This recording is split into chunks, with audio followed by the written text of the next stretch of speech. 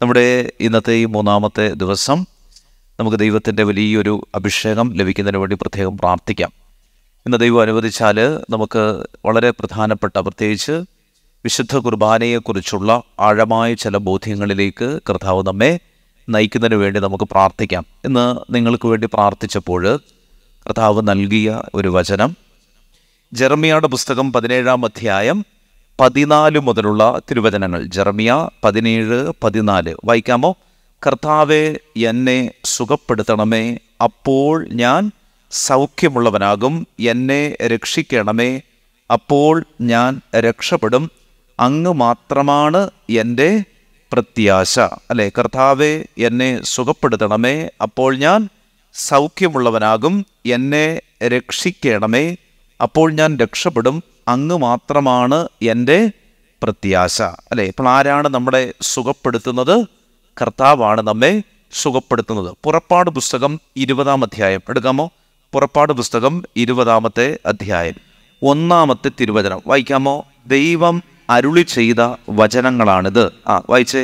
അടിമത്തത്തിൻ്റെ ഭവനമായ ഈജിപ്തിൽ നിന്ന് നിന്നെ പുറത്തു കൊണ്ടുവന്ന ഞാനാണ് നിന്റെ ദൈവമായ കർത്താവ്. അല്ലേ? കർത്താവ് എന്താണ് അരുളി ചെയ്തത്?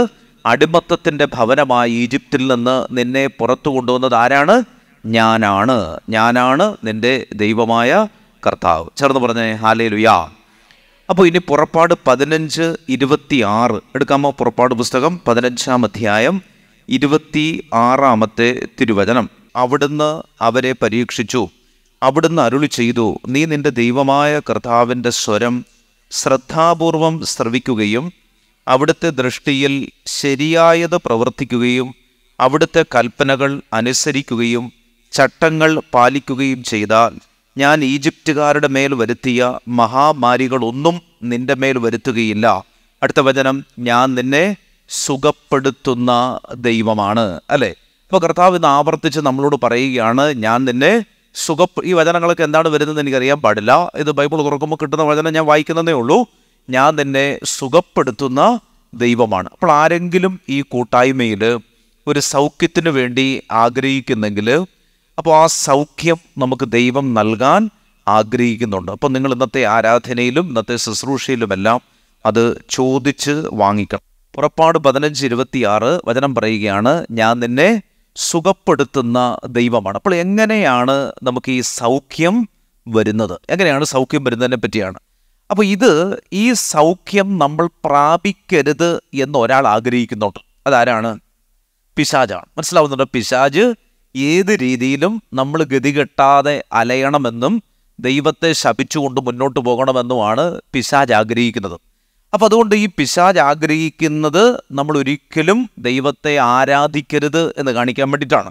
പിശാച് എന്താ പറയുന്നത്? നീ എന്നെ ആരാധിക്കുക, ഈ കാണുന്നത് മുഴുവൻ ഞാൻ നിനക്ക് തരാം. അല്ലേ? പിശാചിൻ്റെ എന്താണ് പോളിസി അങ്ങനെയാണ്. ഇത് മുഴുവൻ ഞാൻ നിനക്ക് തരാം, നീ എന്നെ ആരാധിക്കുക. അല്ലെ? പിശാച് പറയുകയാണ്, നീ എന്നെ ആരാധിക്കുക, ഈ കാണുന്നത് മുഴുവൻ ഞാൻ നിനക്ക് തരാം. അപ്പോൾ എൻ്റെ ഒരു സിമ്പിൾ ചോദ്യം ഇതാണ്.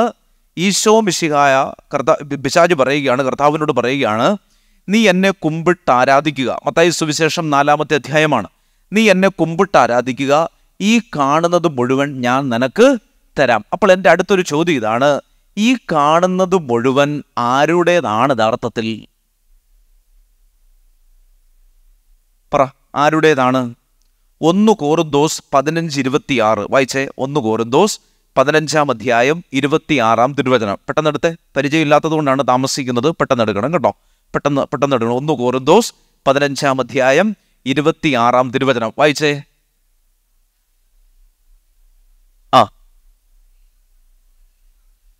ദൈവം സമസ്തവും അധീനമാക്കിയിരിക്കുന്നു, തൻ്റെ പാദത്തിൻ്റെ കീഴിലാക്കിയിരിക്കുന്നു.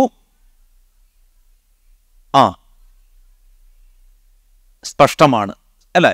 സമസ്തവും ദൈവം അധീനമാക്കി എന്ന് പറയുമ്പോൾ ദൈവം അതിനകത്ത് വന്നിട്ടില്ല. ദൈവം സ്വതന്ത്രനാണ്. പക്ഷെ ഇവിടെ പിശാച് പറയുകയാണ്, എന്താണ് പിശാച് പറയുന്നത്? നീ എന്നെ കുമ്പിട്ട് ആരാധിച്ചാൽ ഈ കാണുന്നത് മുഴുവൻ ഞാൻ നിനക്ക് തരാം. അപ്പോൾ എൻ്റെ ചോദ്യം ഇതാണ്, ഈ കാണുന്നത് മുഴുവൻ യഥാർത്ഥത്തിൽ ആരുടേതായിരുന്നു?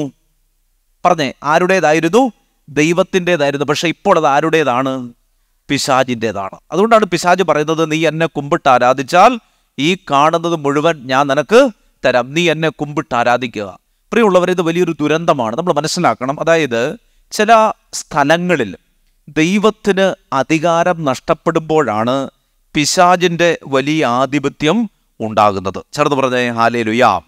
പിശാച് എപ്പോഴും ഒരു സ്ഥലവുമായി ബന്ധപ്പെട്ടിരിക്കുന്ന ആളാണ്. മനസ്സിലാവുന്നുണ്ടോ? പിശാച് എന്ന് പറയുന്നത്, സാത്താൻ്റെ ആധിപത്യം എന്ന് പറയുന്നത് ഇറ്റ് ഈസ് ടെറിറ്റോറിയൽ. ടെറിറ്റോറിയൽ എന്ന് പറഞ്ഞാൽ ഒരു ടെറിറ്ററി ഉണ്ട് പിശാചിന്. ഓരോ ദേശത്തും ഒരു ദുഷ്ടാരൂപിക്ക് സ്വാധീനമുണ്ട്.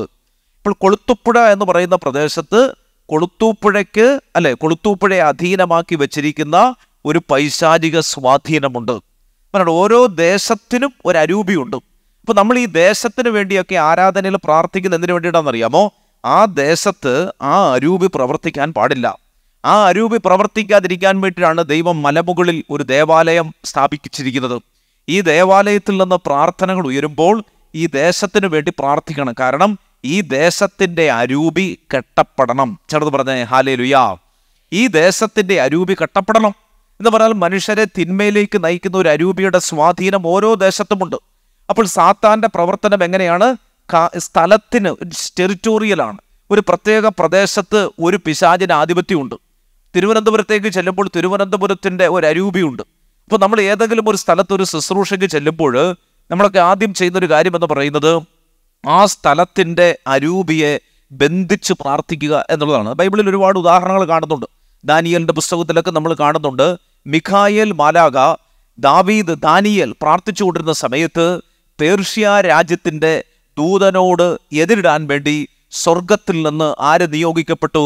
വിശുദ്ധ മിഖായേൽ നിയോഗിക്കപ്പെട്ടു.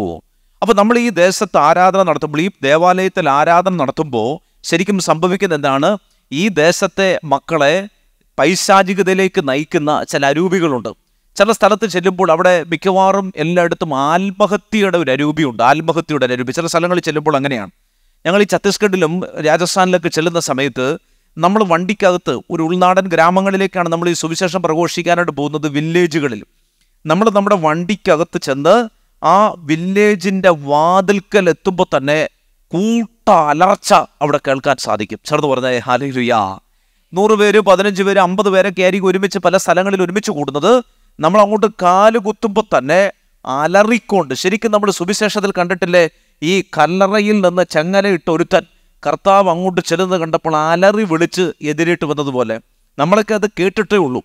ഛത്തീസ്ഗഡിലേക്ക് ചെന്ന് കഴിഞ്ഞാലുണ്ടല്ലോ, ശരിക്കും എക്സാക്ട്ലി നമുക്കിത് കാണാൻ സാധിക്കും. അലറി ഇങ്ങ് വരും.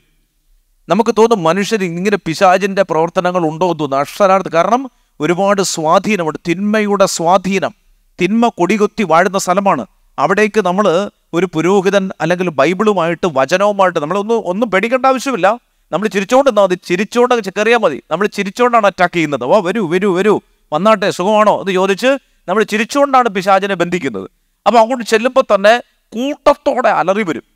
അവിടെ പ്രാർത്ഥന അങ്ങോട്ട് നടന്നുകൊണ്ടിരിക്കുമ്പോൾ 2 പാട്ട് പാടി കഴിയുമ്പോഴത്തേക്കുള്ള ഗ്രൈൻഡർ നാടുന്നത് പോലെ അമ്മച്ചിമാരൊരു നാടാൻ തുടങ്ങും. ചേർന്ന് പറഞ്ഞേ ഹല്ലേലൂയ.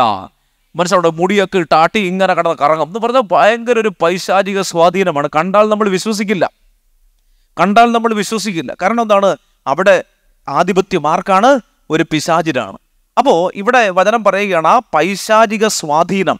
അപ്പോൾ കർത്താവിനോട് പറയുകയാണ്, നീ എന്നെ കുമ്പിട്ട് ആരാധിച്ചാൽ ഈ കാണുന്ന സ്ഥലം ആരുടേതാണ്? എൻ്റേതാണ്, ഞാൻ നിനക്ക് തരാം. അപ്പോൾ ചോദ്യം ഇതാണ്, എങ്ങനെയാണ് ദൈവത്തിൻ്റെതായിരുന്ന ഭൂമിയും അതിലുള്ള സകലവും ദൈവത്തിൻ്റെതാണ് അല്ലേ? ഉൽപ്പത്തി പുസ്തകത്തിൻ്റെ ആദ്യ താളുകളിൽ നമ്മൾ വായിക്കുന്നു. എന്താ വായിക്കുന്നത്? 1-ാം ദിവസം ദൈവം ആകാശവും ഭൂമിയും സൃഷ്ടിച്ചു, എല്ലാം നല്ലതെന്ന് കണ്ടു. ദൈവം എന്തു പറഞ്ഞു? എല്ലാം നന്നായിരിക്കുന്നു. അടുത്ത ദിവസം മൃഗജാലങ്ങളെ സൃഷ്ടിച്ചു. കർത്താവ് പറഞ്ഞു, എല്ലാം നന്നായിരിക്കുന്നു. അങ്ങനെ ഓരോന്നിനെയും സൃഷ്ടിച്ചിട്ട് ദൈവം നല്ലതാണ് എന്നാണ് പറഞ്ഞത്. ഒന്നും മോശമായിട്ട് പറഞ്ഞിട്ടില്ല. മനുഷ്യനെ സൃഷ്ടിച്ചു, നല്ലതാണ് എന്ന് പറഞ്ഞു. അപ്പോൾ എല്ലാം നല്ലതാണ് എന്നാണ് കർത്താവ് പറഞ്ഞത്. അപ്പോൾ എല്ലാം ദൈവത്തിൻ്റെതായിരുന്നു. പിന്നെ എങ്ങനെയാണ് ഈ പറഞ്ഞ സ്ഥലം പിശാചിൻ്റെതായി മാറിയത്? ചേർന്ന് പറഞ്ഞേ ഹല്ലേലൂയ. ദൈവത്തിൻ്റെതാണ് ഈ വീട്, പക്ഷേ ഇപ്പോഴെങ്ങനെയാണത് പിശാചിൻ്റെതായി മാറിയത്? ഒരു വീട്ടിൽ എല്ലാവർക്കും ആത്മഹത്യാ പ്രവണത, ആത്മഹത്യാ ചിന്തകൾ, എങ്ങനെയും മരിക്കണമെന്ന ചിന്തയാണ്. ദൈവത്തിൽ വിശ്വാസമില്ല, പ്രാർത്ഥിക്കാൻ പറ്റുന്നില്ല. പ്രാർത്ഥിക്കാനിരിക്കുമ്പോൾ തന്നെ ഇങ്ങനെ മറഞ്ഞു വീഴുകയാണ്. മനസ്സിലാണ്, കുരിശ് കാണുമ്പോൾ തന്നെ അസ്വസ്ഥതയാണ്. ബൈബിൾ വായിക്കുമ്പോൾ ഓക്കാനിക്കാൻ തോന്നുന്ന ആളുകളുണ്ട്. തിന്മയുടെ അങ്ങറ്റമാണ്. മനസ്സിലാവുന്നുണ്ട്? പ്രാർത്ഥിക്കാൻ പറയുമ്പോൾ, ദൈവിക കാര്യങ്ങൾ ചർച്ച ചെയ്യുമ്പോൾ ഭയങ്കര അസ്വസ്ഥത, ഭയങ്കര മടുപ്പ്, ക്ഷീണം. പ്രാർത്ഥിക്കുന്നതിന് ഒഴിച്ച് ബാക്കി ഒന്നിനും തടസ്സമില്ല. അപ്പം നിങ്ങൾ വിചാരിക്കേണ്ടത് ആധിപത്യം ആർക്കാണ്? പറഞ്ഞേ, ആധിപത്യം ആർക്കാണ്? പിശാചിനാണ്. ചെറുത് പറഞ്ഞേ ഹല്ലേലൂയ. ആ ആധിപത്യമാണ് ആരാധന വഴി നമ്മൾ തിരികെ പിടിക്കേണ്ടത്. ഈ ആധിപത്യമാണ് നമ്മൾ തിരികെ പിടിക്കേണ്ടത്. കർത്താവിനോട് പറയുകയാണ്, നീ എന്നെ, കേട്ടോ, ലോകം മുഴുവൻ സൃഷ്ടിച്ചവനോട് പറയുകയാണ്, നീ എന്നെ കുമ്പിട്ട് ആരാധിച്ചാൽ ഈ പറയുന്ന സ്ഥലം, ഈ കൊളുത്തുപ്പുഴ നിന്റേതാകും. അപ്പൊ ചോദ്യം ഇതാണ്, കൊളുത്തുപ്പുഴ എങ്ങനെയാണ് ദൈവത്തിന്റെ കസ്റ്റഡിയിൽ നിന്ന് മാറി പിശാചിൻ്റെതായി മാറിയത്? മനസ്സിലാവുന്നുണ്ടോ? അവിടെ എന്ത് സംഭവിക്കുന്നില്ല? ദൈവാരാധന ഉയരുന്നില്ല, ഇവിടെ പ്രാർത്ഥനകൾ ഉയരുന്നില്ല, ബൈബിൾ വായനകൾ ഉയരുന്നില്ല. അപ്പൊ എന്താ സംഭവിക്കുന്നത്? ആ ഒരു അരൂപിയിൽ ജീവിക്കുന്ന ഒരു വ്യക്തി ഇറങ്ങിപ്പോകുമ്പോൾ അവന് ഏത് വഴി പോയാലും ആ ഒരു അരൂപിയുടെ സ്വാധീനം അവനുള്ളിൽ ഉണ്ടാകും. ചെറുത് പറഞ്ഞേ ഹല്ലേലൂയാ. പറഞ്ഞേ ഹല്ലേലൂയാ. നിങ്ങളിത് വിശ്വസിച്ചാലും വിശ്വസിച്ചില്ലെങ്കിലും ഈ ഒരു അരൂപിയുടെ സ്വാധീനം നമുക്കുണ്ടാകും. അതുകൊണ്ടാണ് നമ്മൾ ഈ ആരാധന നടത്തുമ്പോൾ ദേശത്തിന്റെ അരൂപികളെ മുഴുവൻ നമ്മൾ ബഹിഷ്കരിക്കുന്നത്, ബന്ധിച്ച് പ്രാർത്ഥിക്കുന്നതിന് വേണ്ടിയിട്ടാണ്. മനസ്സിലാവുന്നുണ്ടോ? വർഷത്തിൽ ഒരിക്കൽ നിങ്ങളുടെ വീടുകൾ കൂദാശ ചെയ്യുന്നത് എന്തിനു വേണ്ടിയിട്ടാണ്? വികാരിയച്ഛന് നല്ലൊരു ഏത്തയ്ക്ക കിട്ടാൻ വേണ്ടിയിട്ടല്ല, അങ്ങനെ ചിന്തിക്കരുത്. നല്ലൊരു കൈമടക്ക് കിട്ടാൻ വേണ്ടിയിട്ടല്ല. വീട് വച്ചിരിക്കുന്ന എന്തിനു വേണ്ടിയിട്ടാണ്? ആ ഒരു വർഷക്കാലങ്ങളിൽ വന്നുപോയ തിന്മകളെ എന്ത് ചെയ്യാണ്? സംഹാരദൂതൻ വീടിനകത്ത് കയറാതിരിക്കാൻ വേണ്ടി കട്ടളപ്പടികളിൽ കുരിശടയാളത്തിൽ ഒരു മുദ്ര പതിപ്പിക്കുകയാണ്. മനസ്സിലാവുന്നുണ്ടോ? നമ്മളാണ് ആ വീട്ടിൽ ഒരു വർഷമായിട്ട് താമസിച്ചുകൊണ്ടിരുന്നത്. പിശാചിന്റെ ആവാസമാണ്. അപ്പൊ നമ്മൾ എന്ത് ചെയ്യണം? അതിനെ വെഞ്ചരിച്ച് ആശീർവദിച്ച് കൂദാശ ചെയ്ത് നമ്മളതിനെ ദൈവത്തിൻ്റെതാക്കി മാറ്റണം. ചെറുത് പറഞ്ഞേ ഹല്ലേലൂയാ. ഈ വീടിന്റെ അധികാരം ആരുടേതാക്കി മാറ്റണം? ദൈവത്തിൻ്റെതാക്കി മാറ്റണം. ഒരു വീട്ടിൽ എന്നും ഭിന്നിപ്പും കലഹവുമാണ്.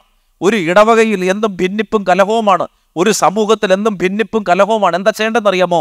യൂദാസിന്റെ ലേഖനം എടുത്ത്, വെളിപാടിന് തൊട്ട് മുമ്പുള്ള ലേഖനമാണ് യൂദാസിന്റെ ലേഖനം. അപ്പോൾ അവർ ഒരുമിച്ചിരുന്ന് ചെയ്യേണ്ട ചില കാര്യങ്ങളെപ്പറ്റി യൂദാസ് പഠിപ്പിക്കുകയാണ്. എവിടെയാണ് ഭിന്നത ഉണ്ടാകുന്നത്? എവിടെയാണ് വെറുപ്പുണ്ടാകുന്നത്? യൂദാസിന്റെ ലേഖനം എടുക്കാമോ? വെളിപാടിന് തൊട്ട് മുമ്പുള്ള ഒറ്റ പേജാണ് യൂദാസ്. ആദ്യമായിട്ട് യൂദാസ് കാണുന്ന ആളുകളൊക്കെ ഒന്ന് തൊട്ട് മുത്തിക്കോണം, കാരണം ആദ്യമായിട്ട് കാണുന്നവരുണ്ട്. യൂദാസിന്റെ ലേഖനം ഒറ്റ പേജേ ഉള്ളൂ. അതിൽ ഒന്നാമത്തെ അധ്യായം, ഒരധ്യായമേ ഉള്ളൂ. അതിൽ 19-ാമത്തെ വചനം വായിച്ചേ. യൂദാസിന്റെ ലേഖനം 19-ാമത്തെ വചനം. പരിശുദ്ധാത്മാവില്ലാത്തവരും കേവലം ലൗകികരുമായ ഇവരാണ് ഭിന്നിപ്പുണ്ടാക്കുന്നത്. അല്ലെ, അത്രയേ ഉള്ളൂ. ആരാണ് വഴക്കുണ്ടാക്കുന്നത്? ആരാണ്? നീതി നിഷേധിക്കപ്പെട്ടവരാണെന്ന് നമ്മൾ ചിന്തിക്കും. എന്നാൽ അങ്ങനെയല്ല. ബൈബിൾ പഠിപ്പിക്കുന്നത് അങ്ങനെയല്ല. നമ്മൾ വിചാരിക്കും ന്യായങ്ങൾ പറയുന്നവനാണ് ഭിന്നിപ്പുണ്ടാക്കുന്നത്. അങ്ങനെയല്ല. ബൈബിളിന്റെ ഭാഷയിൽ സ്വർഗം കാണുന്നത് ഭിന്നിപ്പുണ്ടാക്കുന്നത് ആരിലാണ്? പരിശുദ്ധാത്മാവില്ലാത്തവരും കേവലം ലൗകികരുമായവരാണ് ഭിന്നിപ്പുണ്ടാക്കുന്നത്. ചെറുത് പറഞ്ഞേ ഹല്ലേലൂയാ. അപ്പോൾ ഒരു സമൂഹത്തിൽ ഭിന്നത ഉണ്ടാകുമ്പോൾ, ഒരു ഫ്രിക്ഷൻ ഉണ്ടാകുമ്പോൾ, ഒരകൽച്ച ഉണ്ടാകുമ്പോൾ ദൈവമക്കൾ തിരിച്ചറിയണം, ഇവിടെ എന്ത് നഷ്ടപ്പെട്ടു? പരിശുദ്ധാത്മാവിന്റെ സാന്നിധ്യം നഷ്ടപ്പെട്ടു. ചെറുത് പറഞ്ഞേ ഹല്ലേലൂയാ. ജീവിത പങ്കാളി, ഭാര്യയും ഭർത്താവും തമ്മിൽ വഴക്കുണ്ടായി. ഉടനെ മധ്യസ്ഥതയ്ക്ക് വാർഡ് മെമ്പറെ അല്ല വിളിക്കേണ്ടത്. എന്ത് ചെയ്യണമെന്ന് അറിയാമോ? പരിശുദ്ധാത്മാവിന് വേണ്ടി പ്രാർത്ഥിക്കണം. പരിശുദ്ധാത്മാവില്ലാത്തതാണ് ഭിന്നതയ്ക്ക് കാരണം. മനസ്സിലുണ്ടോ? പരിശുദ്ധാത്മാവില്ലാത്തതാണ്. കേവലം ലൗകികരും പരിശുദ്ധാത്മാവില്ലാത്തവരുമാണ് ഭിന്നിപ്പുണ്ടാക്കുന്നത്. അപ്പോൾ പരിശുദ്ധാത്മാവിനു വേണ്ടി ആഗ്രഹത്തോടെ പ്രാർത്ഥിക്കണം. ചെറുത് പറഞ്ഞേ ഹല്ലേലൂയാ. അപ്പസ്തോല പ്രവർത്തനം 1-ാം അധ്യായം എടുത്ത്. അപ്പസ്തോല പ്രവർത്തനം 1-ാമത്തെ അധ്യായം. പരിശുദ്ധാത്മാവ് വന്നു കഴിയുമ്പോൾ എന്ത് സംഭവിക്കും? 8-ാം തിരുവചനം. അപ്പസ്തോല പ്രവർത്തനം 1-ാം അധ്യായം 8-ാം തിരുവചനം. വീട്ടിൽ എഴുതി പ്രാർത്ഥിക്കേണ്ട, പോസ്റ്ററിൽ ഒട്ടിച്ചു വെക്കേണ്ട വചനമാണ്. അപ്പസ്തോല പ്രവർത്തനം 1:8. കുഞ്ഞുങ്ങൾ കാണാൻ പഠിക്കണം. അപ്പസ്തോല പ്രവർത്തനം 1:8 എന്താണ് വചനം? എന്നാൽ പരിശുദ്ധാത്മാവ് നിങ്ങളുടെ മേൽ വന്നു കഴിയുമ്പോൾ നിങ്ങൾ ശക്തി പ്രാപിക്കും. പറഞ്ഞേ, പരിശുദ്ധാത്മാവ് വന്നു കഴിയുമ്പോൾ നിങ്ങൾ ശക്തി പ്രാപിക്കും. അതുകൊണ്ട് മോളെ, നീ ഒറ്റയ്ക്കല്ല. മനസ്സിലാവുണ്ടോ? നീ ഒരു വിദേശ രാജ്യത്ത് ജോലി ചെയ്യുന്ന ആളാണ്. നീ ചിന്തിക്കരുത് നീ ഖത്തറിൽ ഒറ്റയ്ക്കാണെന്ന്. അല്ല, പരിശുദ്ധാത്മാവ് വന്നു കഴിയുമ്പോൾ നിങ്ങൾ ശക്തി പ്രാപിക്കും. ചെറുത് പറഞ്ഞേ ഹല്ലേലൂയാ. പറഞ്ഞേ ഹല്ലേലൂയാ. പരിശുദ്ധാത്മാവ് വന്നു കഴിയുമ്പോൾ നിങ്ങൾ ശക്തി പ്രാപിക്കും. പരിശുദ്ധാത്മാവ് വന്നു കഴിയുമ്പോൾ നിങ്ങൾ ശക്തി പ്രാപിക്കും. അതാണ്. ഇനി ലൂക്കാ സുവിശേഷം 12-ാം അധ്യായം എടുത്ത്. ലൂക്കാ സുവിശേഷം 12-ാം അധ്യായം 49-ാം തിരുവചനം. ലൂക്കാ സുവിശേഷം 12-ാം അധ്യായം 49-ാം തിരുവചനം. ഭൂമിയിൽ തീയിടാനാണ് ഞാൻ വന്നത്, അത് ഇതിനകം കത്തി ജ്വലിച്ചിരുന്നെങ്കിൽ. എന്ന് പറഞ്ഞാൽ നമ്മൾ ഇങ്ങോട്ട് വരുന്ന വഴിക്കൊക്കെ വനത്തിന്റെ സൈഡിൽ എഴുതി വെച്ചിട്ടുണ്ട്, കാട്ടുതീ തടയുക, വനത്തെ സംരക്ഷിക്കുക. ആ തീ അല്ല ഈ തീ. ഈ തീ ഏതാണ്? പരിശുദ്ധാത്മാവെന്ന തീയാണ്. ചേർന്ന് പറഞ്ഞേ ഹല്ലേലൂയാ. പരിശുദ്ധാത്മാവ് എന്ന തീയാണ്. വായിച്ചേ, ഭൂമിയിൽ തീയിടാനാണ് ഞാൻ വന്നത്, അത് ഇതിനോടകം ഒന്ന് കത്തി ജ്വലിച്ചിരുന്നെങ്കിൽ. കർത്താവ് പറയുകയാണ്, നിന്റെ ഉള്ളിൽ ഒരു തീയിടാനാണ് ഞാൻ വന്നത്, അല്ലെ? എന്താണ് ആ തീ? പരിശുദ്ധാത്മാവ് എന്ന തീയാണ്. ഒരു വീട്ടിൽ നിന്ന് അടുത്ത വീട്ടിലേക്ക് പകരപ്പെടേണ്ട തീ, ഒരു ഹൃദയത്തിൽ നിന്ന് അടുത്ത ഹൃദയത്തിലേക്ക് പകരപ്പെടേണ്ട തീ. അതുകൊണ്ട് പ്രിയപ്പെട്ടവരെ, നമ്മളിൽ ഒരാൾ പരിശുദ്ധാത്മാവിന്റെ അഗ്നി സ്വീകരിച്ചാൽ അനേകം ആളുകളിലേക്ക് പരിശുദ്ധാത്മാവിന്റെ തീ പടരപ്പെടും. മനസ്സിലാവുന്നുണ്ടോ? ഭരണങ്ങാനത്ത് അൽഫോൻസ എന്ന് പറയുന്ന 36 വയസ്സുള്ള ഒരു കൊച്ചു കന്യാസ്ത്രീയുടെ ഉള്ളിലേക്ക് പരിശുദ്ധാത്മാവ് വന്നു കഴിയുമ്പോൾ എന്ത് സംഭവിച്ചു? കേരളം മുഴുവനിലേക്ക് പരിശുദ്ധാത്മാവിന്റെ അഭിഷേകം വ്യാപരിച്ചു. അസീസിയിലെ ഫ്രാൻസിസ് എന്ന് പറയുന്ന ഒരു ചെറുപ്പക്കാരന്റെ ഉള്ളിൽ അഗ്നി കത്തിയപ്പോൾ ലോകം മുഴുവനുമുള്ള കോടിക്കണക്കിന് ചെറുപ്പക്കാരിൽ ഒരു അഗ്നി കത്തി. ചെറുത് പറഞ്ഞേ ഹല്ലേലൂയാ. ഫ്രാൻസിസ് സേവ്യർ എന്ന് പറയുന്ന ഒരു ചെറുപ്പക്കാരനിൽ പരിശുദ്ധാത്മാവിന്റെ തീ കത്തിയപ്പോൾ തിരുവനന്തപുരം മുതൽ ഗോവ വരെയുള്ള കടൽ തീരങ്ങളിൽ ക്രിസ്ത്യാനികൾ വർദ്ധിക്കപ്പെട്ടു. ചെറുത് പറഞ്ഞേ ഹല്ലേലൂയാ. മനസ്സിലാവുന്നുണ്ടോ? ഫ്രാൻസിസ് സേവ്യർ അനേകം ദേവാലയങ്ങൾ നമ്മുടെ ഈ തിരുവനന്തപുരത്തിന്റെ തീരങ്ങളിൽ സ്ഥാപിച്ച വ്യക്തിയാണ് ഫ്രാൻസിസ് സേവ്യർ. കഴിഞ്ഞ ആഴ്ചയിൽ ഞങ്ങൾ പള്ളിത്തുറ എന്ന് പറയുന്ന സ്ഥലത്ത് കൺവെൻഷൻ നടത്തുകയായിരുന്നു. ആ ദേവാലയം ഞാൻ നോക്കുമ്പോൾ അവിടെ എഴുതി വെച്ചിരിക്കുന്നു, ആ ദേവാലയം സ്ഥാപിച്ചത് വിശുദ്ധ ഫ്രാൻസിസ് സേവ്യർ ആണ്. ചെറുത് പറഞ്ഞേ ഹല്ലേലൂയാ. മനസ്സിലാവുന്നുണ്ടോ? അപ്പൊ ഒരു ചെറുപ്പക്കാരന്റെ ഉള്ളിൽ, വിദേശത്ത് താമസിച്ചിരുന്ന ഒരു ചെറുപ്പക്കാരൻ, ഒരു ഗ്രാമീണ ബാലന്റെ ഉള്ളിൽ പരിശുദ്ധാത്മാവ് കത്തിയപ്പോൾ തിരുവനന്തപുരത്തിന്റെ തീരദേശങ്ങളിൽ ആയിരക്കണക്കിന് മനുഷ്യർ യേശുവിനെ അറിഞ്ഞു. പരിശുദ്ധാത്മാവിന്റെ തീ ഒരാളിൽ നിൽക്കില്ല, അത് അനേകം ആളുകളിലേക്ക് കത്തിപ്പടരും. ഒരു കുടുംബത്തിൽ ഒരു വ്യക്തിയുടെ ഉള്ളിൽ തീ വന്നാൽ അത് അനേകം അവരോട് ചേർന്ന് നിൽക്കുന്ന അനേകം ആളുകളിലേക്ക് ആ തീ പടരപ്പെടും. ആ തീക്ക് വേണ്ടി നിങ്ങൾ ഇന്നത്തെ ദിവസം ആഗ്രഹിക്കണം. കരിന്തിരിയായി പോയ ജീവിതങ്ങളുണ്ടെങ്കിൽ അതെന്ത് ചെയ്യണം? കത്തി വലിയൊരു പ്രകാശമായി മാറണം. ചെറുത് പറഞ്ഞേ ഹല്ലേലൂയാ. അതുകൊണ്ട് ഒരാൾ ചിന്തിക്കുകയാണ്, ഞങ്ങളുടെ വീട് പ്രകാശമില്ലാത്തതാണ്, എൻ്റെ വീടിന് ഉയർച്ചയില്ല. 1998 ഇരുന്ന അതേ ഗതികേടിലാണ് 2023 ഞാൻ ഇരിക്കുന്നത് എന്ന് നിങ്ങൾ ചിന്തിക്കരുത്. നിങ്ങളുടെ വീടുകളെ കർത്താവ് ഈ രാത്രിയിൽ ഉയർത്തും. വിശ്വസിച്ചാൽ നീ ദൈവത്തിന്റെ മഹത്വം ദർശിക്കും. ചെറുത് പറഞ്ഞേ ഹല്ലേലൂയാ. വിശ്വസിച്ചാൽ നീ ദൈവത്തിന്റെ മഹത്വം ദർശിക്കും. അതുകൊണ്ട് ഈ രാത്രിയിൽ നിങ്ങൾ വിശ്വസിക്കണം. നിന്നെ ഉയർപ്പിച്ചെടുക്കാൻ അഴുകിക്കിടക്കുന്നവനെ ഒരൊറ്റ വിളിയിൽ ഉയർത്തെഴുന്നേൽപ്പിച്ച അവന്റെ പേരാണ് യേശു ക്രിസ്തു. ചേർന്ന് പറഞ്ഞേ ഹല്ലേലൂയാ. ഇട്ടിരിക്കുന്ന വസ്ത്രത്തിന്റെ നൂലിൽ ഒരു സ്ത്രീ തൊട്ടപ്പോൾ അവളെ സൗഖ്യപ്പെടുത്തിയ 33കാരന്റെ പേരാണ് യേശു ക്രിസ്തു. മുമ്പിൽ വന്ന കുഷ്ഠരോഗി കുനിഞ്ഞു നിന്നപ്പോൾ അവന്റെ ശിരസിലേക്ക് കൈവച്ചപ്പോൾ സൗഖ്യം കൊടുക്കാൻ ശക്തിയുള്ള ഒരു 33കാരന്റെ പേരാണ് യേശു ക്രിസ്തു. അതുകൊണ്ട് കർത്താവ് ഇന്ന് വചനത്തിൽ പറയുകയാണ്, കർത്താവ് നിന്നെ സുഖപ്പെടുത്തുന്ന ദൈവമാണ്. പുറപ്പാട് 15:26 നമ്മൾ കണ്ടതാണ്, എഴുതിയതാണ്. അപ്പൊ അതുകൊണ്ട് പുറപ്പാട് 15:26 നമ്മൾ കണ്ടതെന്താണ്? ഞാൻ നിന്നെ സുഖപ്പെടുത്തുന്ന ദൈവമാണ്. ചേർന്ന് പറഞ്ഞേ ഹല്ലേലൂയാ. പറഞ്ഞേ ഹല്ലേലൂയാ. ഇത് നിങ്ങൾ മറക്കരുത്, ഇത് മറക്കരുത്. ബാക്കിയെല്ലാം മറന്നാലും ഇത് മറക്കരുത്. എന്താണ്? ദൈവത്തെ നമ്മൾ സ്നേഹിക്കുന്നതിനുള്ള ഏറ്റവും നല്ല വഴി, ദൈവം ആഗ്രഹിക്കുന്ന ഏറ്റവും നല്ല വഴി ഏതാണ്? ആരാധനയാണ്. പറഞ്ഞ ഏതാണത്? ആരാധന. ഉറക്കെ പറഞ്ഞ ഏതാണത്? ആരാധന. അല്ലെ, 4 അക്ഷരമുള്ളൊരു വാക്കായിട്ട് നമ്മൾ ഇന്നലെ അതിനെ കണ്ടു, ആരാധന.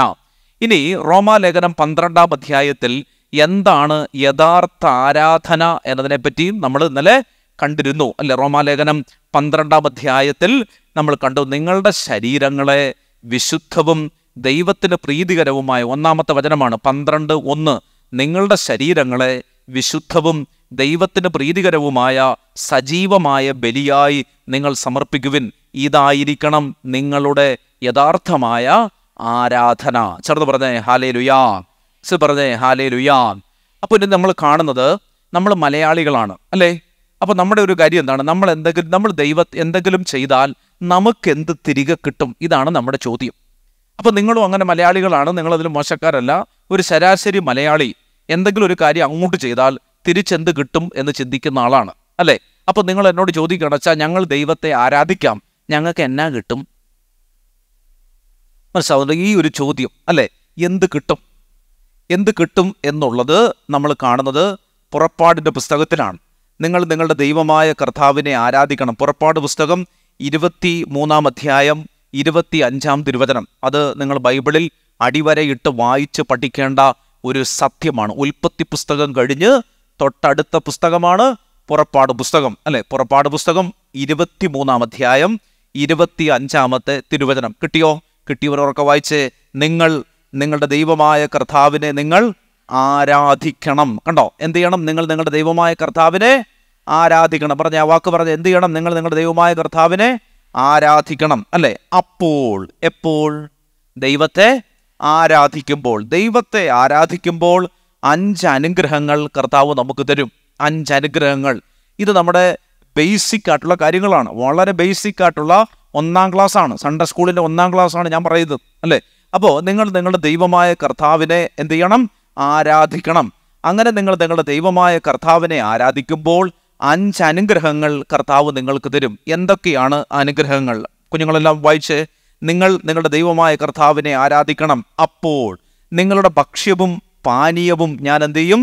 ആശീർവദിക്കും. അടുത്തത്, ഞാൻ നിങ്ങളുടെ ഇടയിൽ നിന്ന് രോഗങ്ങൾ നിർമ്മാർജ്ജനം ചെയ്യും. അടുത്തത്, ഗർഭഛിദ്രം ഉണ്ടാവില്ല, വന്ധ്യത ഉണ്ടാവില്ല. അടുത്തത് എന്താണ്? നിനക്ക് ഞാൻ ദീർഘായുസ് തരും, അല്ലേ? 5 അനുഗ്രഹങ്ങൾ പറഞ്ഞേ, ഏതൊക്കെയാണ്? ഒന്നാമത്തത്, നീ നിന്റെ ദൈവമായ കർത്താവിനെ ആരാധിച്ചാൽ നിന്റെ ഭക്ഷണവും പാനീയവും ഞാൻ ആശീർവദിക്കും. 2, ബൈബിളിൽ നോക്കരുത്, ഇങ്ങോട്ട് നോക്കി പറയൂ. രണ്ടാമത്തെ കാര്യം എന്താണ്? നിന്റെ രോഗങ്ങൾ ഞാൻ നിർമ്മാർജ്ജനം ചെയ്യും. വളരെ സിമ്പിളാണ്. മൂന്നാമത്തത് എന്താണ്? ഗർഭഛിദ്രം ഉണ്ടാവില്ല.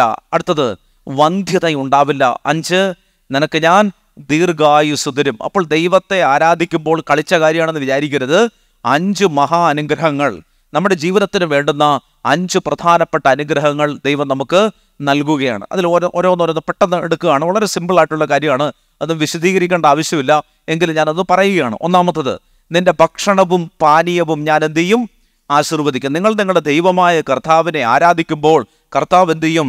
നമുക്ക് കഴിക്കാനുള്ള ആഹാരത്തെയും വെള്ളത്തെയും ദൈവം എന്ത് ചെയ്യും? ആശീർവദിക്കും. ചെറുത് പറഞ്ഞേ ഹല്ലേലൂയ. അല്ലെ, ഞാനിത് പറയുമ്പോൾ കൊളുത്തുപ്പുഴക്കാർക്ക് ഇത് മനസ്സിലാകുമോ എന്നെനിക്കറിയാൻ പാടില്ല. കാരണം നമ്മളൊന്നും അത്രവേൽ ദാരിദ്ര്യത്തിൽ കഴിയുന്ന ആളുകളല്ല. ആണോ? അല്ല, നമുക്കൊന്നും അങ്ങനെ നിങ്ങളിന്ന് കൺവെൻഷനൊക്കെ കഴിഞ്ഞ് രാത്രി 9 മണി കഴിഞ്ഞ് നിങ്ങൾ വീട്ടിലേക്ക് പോവുകയാണ്. ഒരു 2 കിലോമീറ്ററോളം നടക്കാനുണ്ട് എന്ന് വിചാരിക്കുക. അങ്ങനെ നടന്ന് നിങ്ങൾ നിങ്ങളുടെ വീട്ടിലെത്തി. നിങ്ങളുടെ 1-ാം ക്ലാസ്സിൽ പഠിക്കുന്ന കുഞ്ഞ് കൂടെയുണ്ട്. 4 മണിക്ക് ഞായറാഴ്ച പള്ളി വന്നതാണ്. ജപമാല, പിന്നെ എന്താണ്, സന്ധ്യാപ്രാർത്ഥന, അത് കഴിഞ്ഞ് ആഘോഷമായ സീറോ മലബാർ പാട്ടുകുർബാന, അത് കഴിഞ്ഞ് പിന്നെ ഒരു പ്രസംഗം, അത് കഴിഞ്ഞപ്പോൾ തന്നെ 8:45 9 മണിയായി. പിന്നെ അത് കഴിഞ്ഞ് ഇത്രയേ ഉള്ളൊരു ഉണ്ണിയപ്പം, അതും കഴിച്ച് നമ്മൾ ഈ കിലോമീറ്ററുകൾ നടന്ന് വീട്ടിലേക്ക് ചെല്ലുകയാണ്. അങ്ങനെയൊക്കെ വീട്ടിലേക്ക് ചെന്ന് കഴിയുമ്പോഴത്തേക്ക് നിങ്ങൾ 1-ാം ക്ലാസ്സിൽ പഠിക്കുന്ന കൊച്ചു കുഞ്ഞ് അമ്മയോട് ചോദിക്കുകയാണ്, അമ്മേ, ഇന്ന് പള്ളിയിൽ ഇന്നെങ്കിലും ഞായറാഴ്ച ഉണ്ണിയപ്പം മാറി നെയ്യപ്പമാകുമെന്ന് ഞാൻ വിചാരിച്ചതാണ്. ദുഷ്ടനായ വികാരിയച്ഛൻ ഉണ്ണിയപ്പമാണ് തന്നത്. എനിക്ക് വല്ലാതെ വിശക്കുന്നുണ്ട്, അതുകൊണ്ട് എനിക്ക് ആഹാരം തരുവോ, എനിക്ക് വിശക്കുന്നു. അപ്പോൾ ഈ അമ്മ കുഞ്ഞിനെ ഇങ്ങനെ ചേർത്ത് പിടിച്ചിട്ട് നനഞ്ഞ കണ്ണുകളോടെ ഈ കുഞ്ഞിനെ ചേർത്ത് പിടിച്ചിട്ട് പറയുകയാണ്, പൊന്നുമോളെ, അപ്പൻ ജോലിക്ക് പോയിന്നിട്ട് ഒരാഴ്ചയായിട്ട് ജോലി കഴിഞ്ഞ് വന്നിട്ടില്ല. അപ്പന് വണ്ടി ഓടിക്കുന്ന ആളാണ്, ഇപ്പോൾ ഓട്ടോ ഒന്നുമില്ല. അപ്പൻ ജോലി തേടി തമിഴ്നാട്ടിലേക്ക് പോയിരിക്കുകയാണ്. അപ്പൻ്റെ ഒരു വിവരവും ഇല്ല. ഒരാഴ്ചയായിട്ട് അപ്പം വന്നിട്ടില്ല, വീട്ടിൽ വന്നിട്ടില്ല. മക്കൾക്കറിയാലോ, അപ്പൻ അടുത്ത ആഴ്ച സമ്മാനങ്ങളൊക്കെ ആയിട്ട് വരും. ഓണത്തിന് പോലും ആഹാരമില്ലാതിരുന്നൊരു വീടാണെന്ന് വിചാരിക്കുക. ഈ കുഞ്ഞിനെ ഇങ്ങനെ ചേർത്ത് പിടിച്ചിട്ട് ഈ അമ്മ പറയുകയാണ്, അതുകൊണ്ട് മക്കള് എന്ത് ചെയ്യണം? കരയരുത്. അമ്മ ചൂടുവെള്ളം തിളപ്പിച്ച് തരാം, അത് ആറ്റിത്തരാം. ആ വെള്ളം കുടിച്ച് എൻ്റെ മക്കൾക്ക് ഞാനൊരു പാട്ട് പാടിത്തരാം. എൻ്റെ മോള് എൻ്റെ മടിയിൽ കിടന്നുറങ്ങിക്കോ എന്ന് പറഞ്ഞ് ഈ 1 വയസ്സുള്ള കുഞ്ഞിനെ വിശത്തൊട്ടുന്ന വയറോടെ മാറോട് ചേർത്ത് രാരീരം പാടേണ്ട ഗതികെട്ട ഏതെങ്കിലും അമ്മമാർ കൊളുത്തുപ്പുഴ പള്ളിയിൽ ഉണ്ടോ എന്നെനിക്കറിയാൻ പാടില്ല. ചേർന്ന് പറഞ്ഞേ ഹല്ലേലൂയ. അങ്ങനെ ഉണ്ടാകാതിരിക്കട്ടെ എന്ന് ഞാൻ പ്രാർത്ഥിക്കുന്നു. എന്നാൽ അങ്ങനെയുള്ള വീടുകൾ നമ്മുടെ മലങ്കര കത്തോലിക്ക സഭയിൽ ഉണ്ട് എന്ന് നിങ്ങൾ ഓർത്തിരിക്കണം. ചേർന്ന് പറഞ്ഞേ ഹല്ലേലൂയ. ഈ BOC ക്യാമ്പിന് എൻ്റെ പള്ളിയിലുള്ള ഒരു കൊച്ചുപയ്യൻ, ഞാൻ പള്ളിയിൽ ആ സമയത്ത് ഉണ്ടായിരുന്നില്ല. ഞാനൊരു ധ്യാനത്തിന് മറ്റൊരു സ്ഥലത്ത് പോയിട്ട് വ്യാഴാഴ്ച ദിവസമാണ്, തിങ്കളാഴ്ചയാണല്ലോ BOC തുടങ്ങുന്നത്, വെള്ളിയാഴ്ച തീരുന്നതിൻ്റെ അന്നാണ് ഞാൻ വരുന്നത്.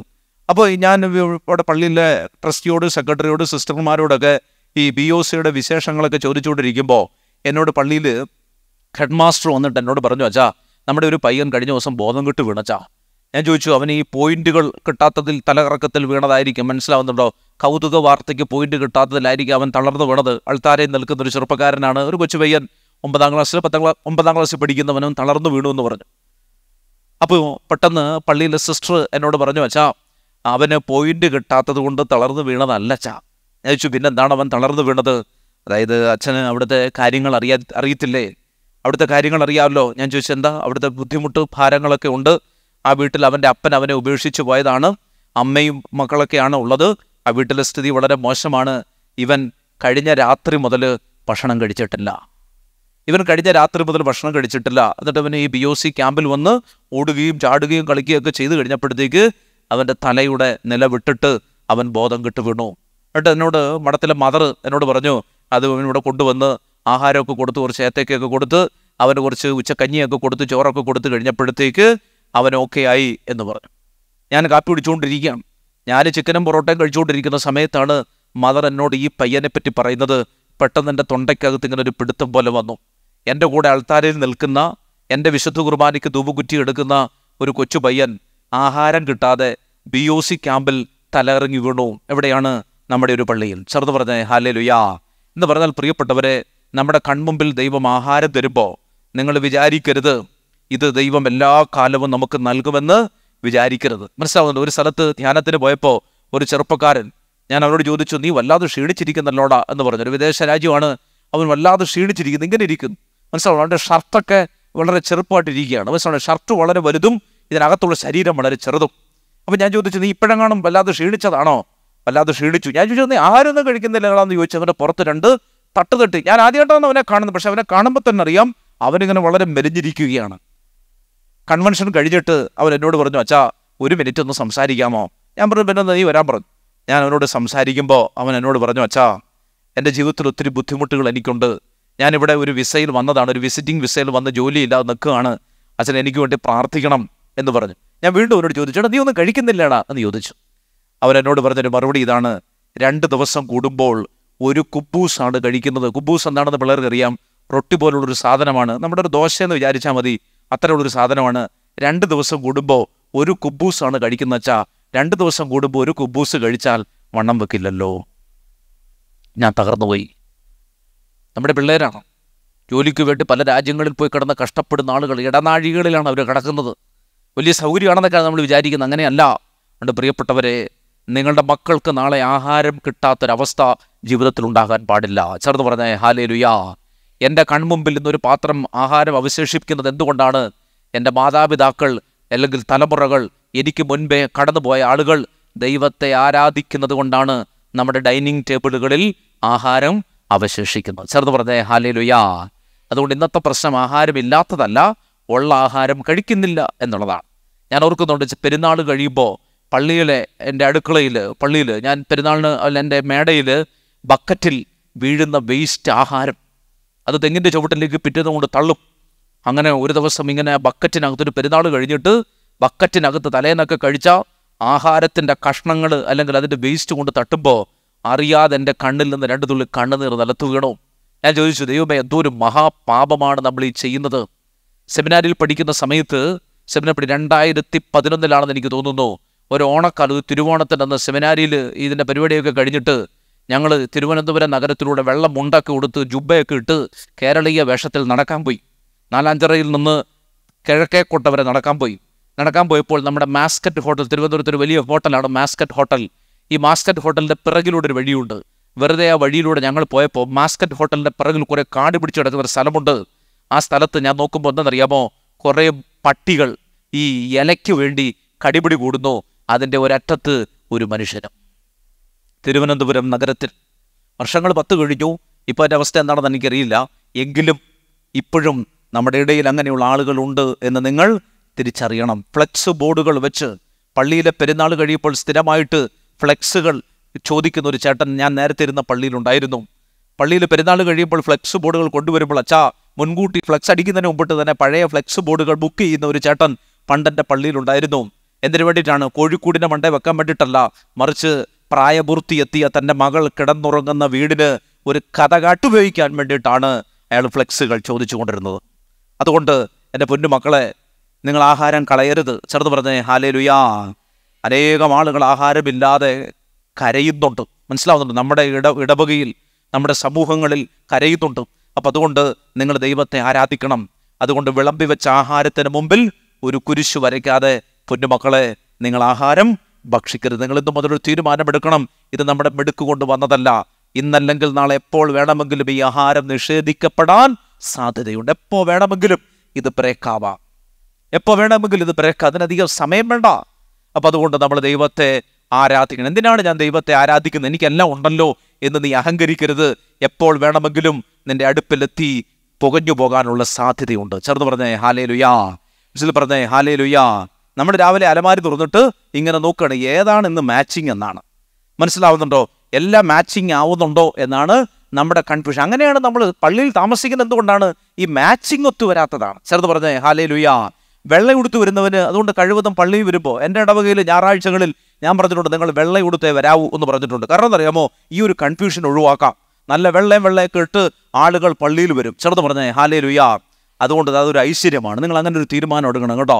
വെള്ളയിട്ട് ഞായറാഴ്ചകളിൽ വരണം. വെള്ള നമ്മുടെ പാരമ്പര്യമാണ്. ശുഭ്രവസ്ത്രധാരിയ എൻ്റെ പ്രിയൻ്റെ മുൻപിൽ ഹല്ലേലൂയ പാടിയിടും ഞാൻ.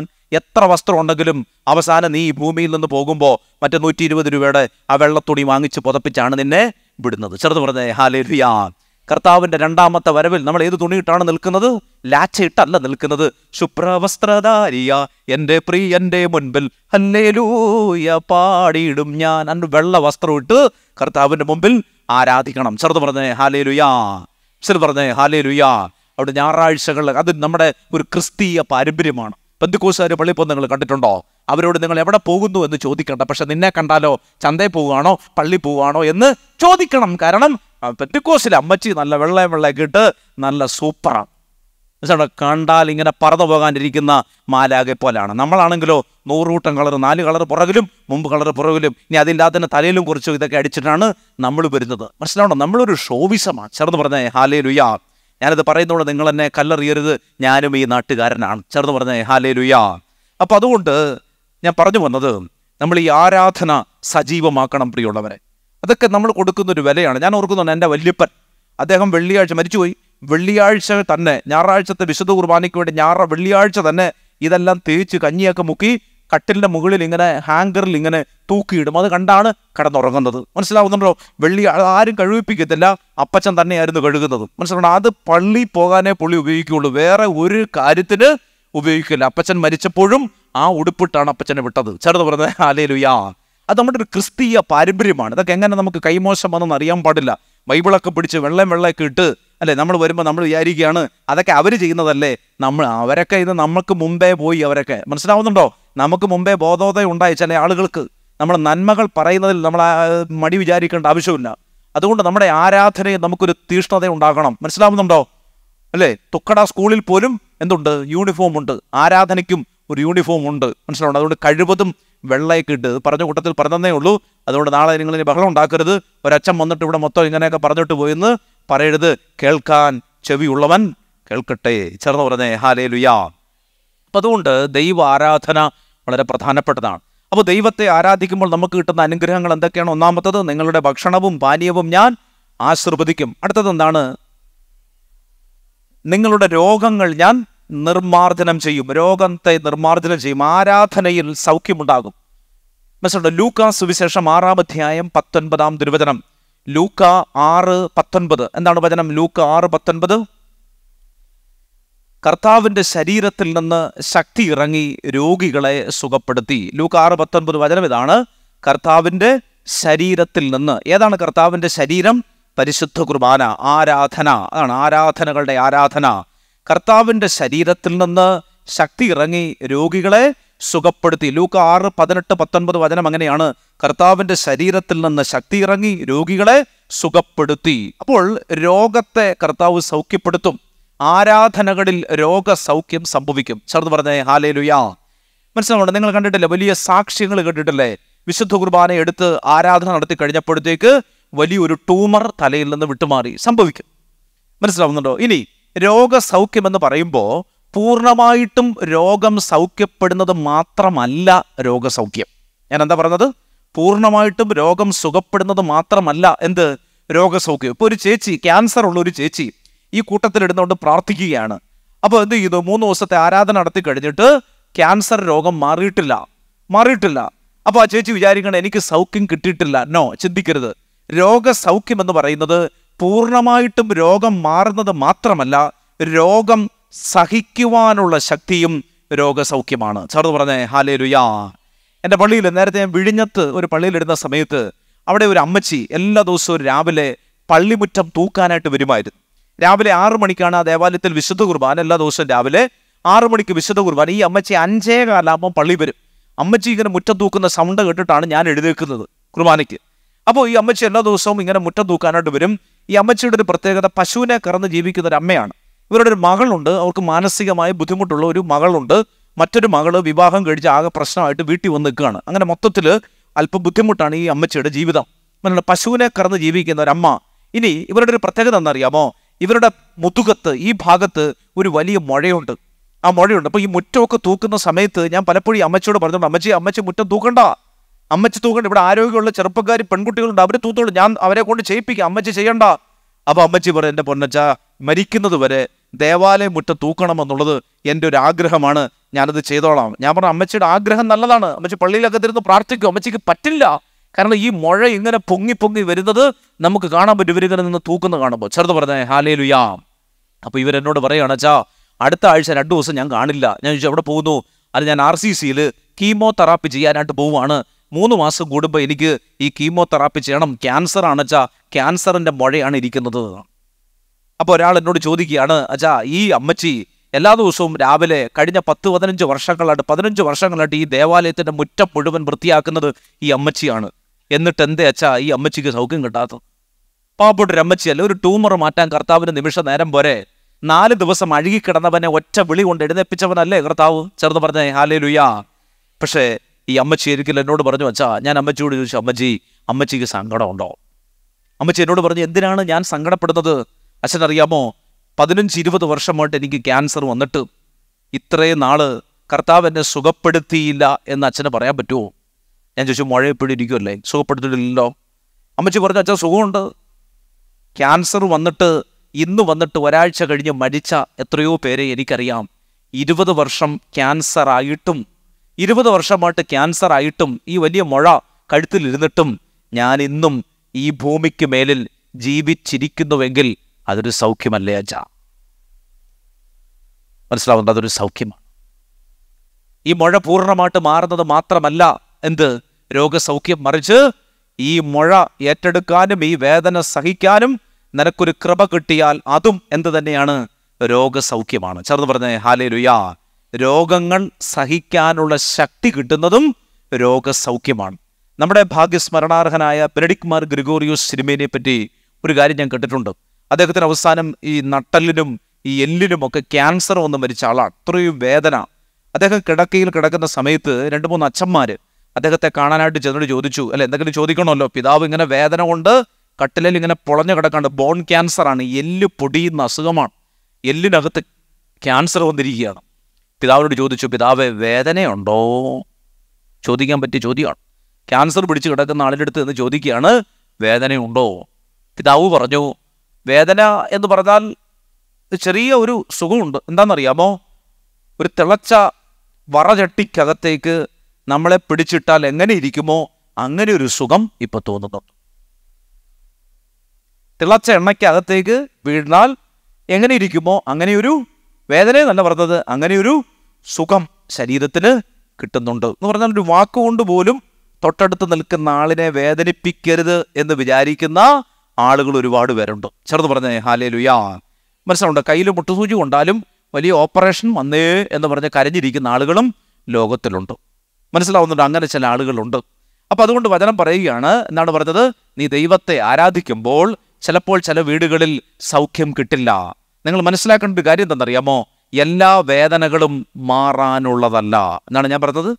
എല്ലാ വേദനകളും മാറാനുള്ളതല്ല. എല്ലാ ക്യാൻസറുകളും മാറില്ല. എല്ലാ നടുവേദനകളും തലവേദനകളും മാറില്ല. മരണം വരെ അത് നിന്റെ കൂടെ ഉണ്ടാകും. പൗലോസ് ഇങ്ങനെ പ്രാർത്ഥിച്ചു. പൗലോസ് പറയുകയാണ്, കർത്താവേ, ഒരു മുള്ള് എൻ്റെ ശരീരത്തിലുണ്ട്. മനസ്സിലുണ്ട്? മീൻമുള്ളു കൊണ്ടതല്ല, ഒരു വേദന. എന്താ വേദന എന്നറിയാൻ പാടില്ല, ഏതോ ഒരു ആത്മീയ ദുഃഖമാണ്. പൗലോസ് പറയുകയാണ്, കർത്താവേ, ഒരു മുള്ള് എൻ്റെ ശരീരത്തിലുണ്ട്. 3 തവണ പൗലോസ് പറയുകയാണ്, ഞാൻ ദൈവത്തോട് പ്രാർത്ഥിച്ചു ഈ മുള്ള് ഒന്ന് എടുത്തു മാറ്റപ്പെടാൻ. ഉടനെ സ്വർഗത്തിൽ നിന്ന് ദൈവം ഒരു മറുപടി കൊടുത്തു, ആ മുള്ള് അവിടെ ഇരിക്കട്ടെ, നിനക്ക് എൻ്റെ കൃപ മതി. ആണോ? നിനക്ക് എൻ്റെ കൃപ മതി. ഈ കൃപയുണ്ടെങ്കിൽ മുള്ളല്ല, വലിയ കോടാലി വരെ ചുമക്കാൻ നമുക്ക് സാധിക്കും. അതുകൊണ്ട് പ്രിയപ്പെട്ടവരെ, നമ്മൾ ഓർത്തിരിക്കേണ്ടത്, ദൈവത്തെ ആരാധിക്കുമ്പോൾ നമ്മുടെ കുടുംബത്തിലെ വേദനകൾ, ഭാരങ്ങൾ, വിഷമങ്ങൾ, കുരിശുകൾ ഏറ്റെടുക്കാനുള്ള ഒരു ശക്തി കർത്താവ് നമുക്ക് തരും. ഒരു ചെറിയ വേദന വരുമ്പോഴേ കയറുമെടുത്ത് ഓടരുത് ആത്മഹത്യ ചെയ്യാൻ. അങ്ങനെ ആത്മഹത്യ ചെയ്യേണ്ടവരല്ല നമ്മൾ. മനസ്സിലാവും? അങ്ങനെ ഓടേണ്ടവരല്ല. നമ്മൾ ഓടേണ്ടത് കർത്താവിൻ്റെ അൾത്താരയിലേക്കാണ്. അതുകൊണ്ട് രോഗത്തെ സഹിക്കുവാനുള്ളൊരു ശക്തി കർത്താവ് തരും. ഇതാണ് ദൈവത്തെ ആരാധിക്കുമ്പോൾ കിട്ടുന്ന ഒരു കാര്യം. എന്താണ്? ദൈവത്തെ ആരാധിക്കുമ്പോൾ എല്ലാ ദിവസവും പള്ളിയിൽ പോകുമ്പോൾ നിന്റെ വീട്ടിൽ എല്ലാ കാര്യങ്ങളും ഓക്കെ ആയി മാറുമെന്ന് നീ ചിന്തിക്കരുത്. ചേർന്ന് പറഞ്ഞേ ഹല്ലേലൂയാ. പള്ളിപ്പെരുന്നാൾ കഴിഞ്ഞതോടുകൂടി എല്ലാ ദിവസവും നിനക്ക് 2 ലക്ഷം രൂപ വെച്ച് കിട്ടുമെന്നും നിന്റെ കൊച്ചു വീട് വലിയ ബംഗ്ലാവായി മാറുമെന്നും നിന്റെ ഓൾട്ടോ കാറ് ഓടി കാറായി മാറുമെന്നും വിചാരിക്കരുത്. അങ്ങനെ മാറില്ല. നിന്റെ വീട്ടിൽ പ്രതിസന്ധി ഉണ്ടാകും. പക്ഷേ ഈ പ്രതിസന്ധികളിലും ഒരു ദൈവത്തിൻ്റെ മുഖം നിങ്ങൾക്ക് കാണാൻ സാധിക്കും. ചേർന്ന് പറഞ്ഞേ ഹല്ലേലൂയാ. മനസ്സിലാവുന്നുണ്ടോ? വലിയ വേദനകൾക്കിടയിലും ഒരു പ്രതീക്ഷ നിറഞ്ഞ മുഖം കാണാൻ പറ്റും. കഴിഞ്ഞ ഒക്ടോബർ മാസത്തിൽ ധ്യാന കേന്ദ്രത്തിൽ യൂത്തിൻ്റെ ധ്യാനം നടന്നുകൊണ്ടിരിക്കുമ്പോൾ ബോംബെയിൽ നിന്ന് അനീഷ എന്ന് പറയുന്നൊരു പെൺകുട്ടി ധ്യാനം കൂടാനായിട്ട് വന്നു. 22 വയസ്സ് പ്രായമുള്ള അവൾ പാലക്കാട് ഒരു മെഡിക്കൽ കോളേജിൽ MBBS പഠിക്കുന്ന 2ാം വർഷ വിദ്യാർത്ഥിയാണ് അനീഷ. അപ്പോൾ ഈ അനീഷ വന്നത് വീൽ ചെയറിലാണ് വന്നത്. അപ്പോൾ അവളുടെ കാലിന് താഴോട്ട് ക്യാൻസർ വന്നിരിക്കുകയാണ്. അസ്ഥികൾക്ക്, തുടയെല്ലിന് ക്യാൻസർ വന്നിട്ട് 2 തുടയെല്ലുകളും റിമൂവ് ചെയ്തു. അരയ്ക്ക് മേലോട്ട് ഇവളെ കണ്ടാൽ യാതൊരു കുഴപ്പമില്ല. പക്ഷേ ഇവൾ നടക്കില്ല. ഒരു ചിത്രശലഭത്തെ പോലെ പാറി നടക്കേണ്ട ഒരു പെൺകുട്ടി, 22 വയസ്സുള്ളൊരു പെൺകുട്ടിയാണ്. അതിൽ ചോദിക്കുക, നമ്മുടെ ഈ പിള്ളേരെ പോലെ ഓടി നടക്കേണ്ട ഒരു പ്രായത്തിൽ വീൽ ചെയറിൽ ഇരിക്കുകയാണ്. അവളുടെ അമ്മയും കൂടെ വന്നിട്ടുണ്ട്. അമ്മയാണ് ആഹാരം എടുത്തു കൊടുക്കുന്നത്. മനസ്സിലാവുന്നുണ്ടോ? ഒരു കൊതുക് വന്ന് നെറ്റിക്കകത്ത് വന്നിരുന്നാൽ അമ്മ വന്ന് അടിച്ചു കൊടുക്കണം. അതാണ്. ഒരു വസ്ത്രമൊന്ന് മാറിക്കിടന്നാൽ അത് പിടിച്ചിടണമെങ്കിൽ ഒരാളുടെ സഹായം ആവശ്യമുണ്ട്. അത്രയും നിസ്സഹായായ ഒരു പെൺകുട്ടി ഇതുപോലെ ആ സൈഡിൽ ഇങ്ങനെ ഇരിക്കുകയാണ്. എല്ലാ വചനങ്ങളും എഴുതിയെടുത്ത് വളരെ സന്തോഷവതിയാണ്. നമ്മളൊരു ചെറിയൊരു തമാശ പറഞ്ഞാൽ തന്നെ ഇവള് പൊട്ടിച്ചിരിക്കും. ഇവളിങ്ങനെ ചിരിക്കുന്നത് കാണുമ്പോൾ ഞാൻ പതിയെ ആ വീൽ ചെയറിലേക്ക് നോക്കും. അവളുടെ കാലുകൾ ഇങ്ങനെ താഴെ കിടന്ന് ക്ലോക്കിൻ്റെ പെൻഡുലം പോലെ കിടന്ന് ആടുകയാണ്. എങ്കിലും അവൾ മതിമറന്ന് ചിരിക്കുകയാണ്. അങ്ങനെ ചിരിക്കണമെങ്കിൽ പരിശുദ്ധാത്മാവില്ലാത്തൊരു വ്യക്തിക്ക് അങ്ങനെ ആനന്ദിക്കാൻ പറ്റില്ല. അല്ലെങ്കിൽ 24 മണിക്കൂർ ഇങ്ങനെ കരഞ്ഞും പിഴിഞ്ഞും 4 തുവാലയും കൊണ്ട് കയ്യിൽ വിളിച്ചുകൊണ്ടിരിക്കും. പക്ഷെ ഇവളെത്തുകയാണ്, ഇവളിങ്ങനെ സന്തോഷത്തോടെ ഇരിക്കണം. അപ്പം തന്നെ അറിയാം അവളിൽ ആരുണ്ട്? പരിശുദ്ധാത്മാവുണ്ട്. പരിശുദ്ധാത്മാവില്ലാത്തവർക്ക് ചിരിക്കാൻ പറ്റില്ല. പരിശുദ്ധാത്മാവില്ലാത്തവർക്ക് സന്തോഷിപ്പിക്കാൻ പറ്റില്ല. പരിശുദ്ധാത്മാവില്ലാത്തവർക്ക് ഒന്നും എൻജോയ് ചെയ്യാൻ പറ്റില്ല. കഴിക്കുന്ന ആഹാരം പോലും എന്ത് ചെയ്യാൻ പറ്റില്ല? എൻജോയ് ചെയ്യാൻ പറ്റില്ല. മനസ്സിലാവുന്നുണ്ട്? അവർക്ക് കുഴിമന്തി വാങ്ങിച്ചു കൊടുത്താലും ഇത് തെർമോക്കോളാണോ എന്ന് ചോദിക്കും. മനസ്സിലാവുന്നുണ്ട്? അങ്ങനെയുള്ള ആളുകളാണ്. അപ്പോൾ അവർക്ക് ഒന്നും എൻജോയ് ചെയ്യാൻ പറ്റില്ല. അതാണ് പരിശുദ്ധാത്മാവില്ലാത്തവരുടെ പ്രത്യേകത. ഒരു ചെറിയ കാര്യത്തിൽ പോലും അവർക്ക് എന്ത് ചെയ്യാൻ പറ്റില്ല? സന്തോഷിക്കാൻ പറ്റില്ല. അവരിങ്ങനെ മസിൽ പിടിച്ച് ഇങ്ങനെ നടക്കുകയാണ്. അവസാനം ഇടിവെട്ടി ചാവുകയും ചെയ്യും. അതാണ് എൻ്റെ ഒരു പ്രത്യേകത. മനസ്സിലാവുന്നുണ്ടോ? അപ്പോൾ അങ്ങനെ നിൽക്കുകയാണ്. അപ്പോൾ ഈ കൊച്ച് നല്ലതുപോലെ ചിരിച്ച് സന്തോഷവതിയായിട്ട് ഇങ്ങനെ പരിശുദ്ധാത്മാഭിഷേകത്തിൽ നിൽക്കുകയാണ്. അപ്പോൾ ഏതാനും നാളുകൾ കഴിഞ്ഞപ്പോൾ അവളിങ്ങനെ പോകാൻ നിർത്ത് അവൾ എന്നോട് ചോദിച്ചു, അച്ഛാ ഞാൻ ഇടയ്ക്കിടയ്ക്ക് അച്ഛനെ ഒന്ന് വിളിച്ചോട്ടെ. ഞാൻ ചോദിച്ചത് എന്തിനാണ് എന്നെ വിളിക്കുന്നത്? അല്ല അച്ഛാ, എനിക്ക് ചില സമയത്ത് വല്ലാത്ത സങ്കടം വരും. അപ്പോൾ ഞാൻ അച്ഛനെ ഒന്ന് വിളിച്ചോട്ടെ, വിശുദ്ധ കുർബാനയിൽ എൻ്റെ പേരൊന്ന് പറയാമോ എന്ന് ചോദിച്ചു. ഞാൻ പറഞ്ഞു വിളിച്ചോ, ഞാൻ വിളിച്ചെടുത്തില്ലെങ്കിൽ ഞാൻ എടുക്കാൻ വഴിയില്ല, അല്ലെങ്കിൽ നീ എനിക്ക് വാട്സപ്പിൽ വോയിസ് മെസ്സേജ് അയച്ചാൽ മതി, ഞാൻ കേട്ടോളാം, ഞാൻ പ്രാർത്ഥിച്ചോളാം. നമ്മളിങ്ങനെ ധ്യാനത്തിനൊക്കെ പോകുന്നതുകൊണ്ട് ചിലപ്പോൾ കോൾ എടുക്കാൻ പറ്റിയെന്നില്ല, നീ വിഷമം വിചാരിക്കരുത്, നീ വോയിസ് മെസ്സേജ് അയച്ചാൽ മതി, ഞാൻ എപ്പോഴെങ്കിലും കേട്ടോളാം, പ്രാർത്ഥിച്ചോളാം എന്ന് ഈ കൊച്ചിനോട് മറുപടി പറഞ്ഞു.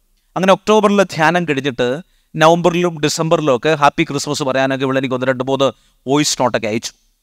ഒരു ഏപ്രിൽ മാസത്തിൽ ഇവൾ എനിക്ക് ഒരു മെസ്സേജ് അയച്ചിട്ട് പറഞ്ഞു, അച്ഛാ ഡോക്ടർമാരെ ഞങ്ങൾ ഇന്നലെ കണ്ടു, ഇനി ഹോസ്പിറ്റലിലേക്ക് വരണ്ട എന്ന് ഡോക്ടർമാർ പറഞ്ഞു.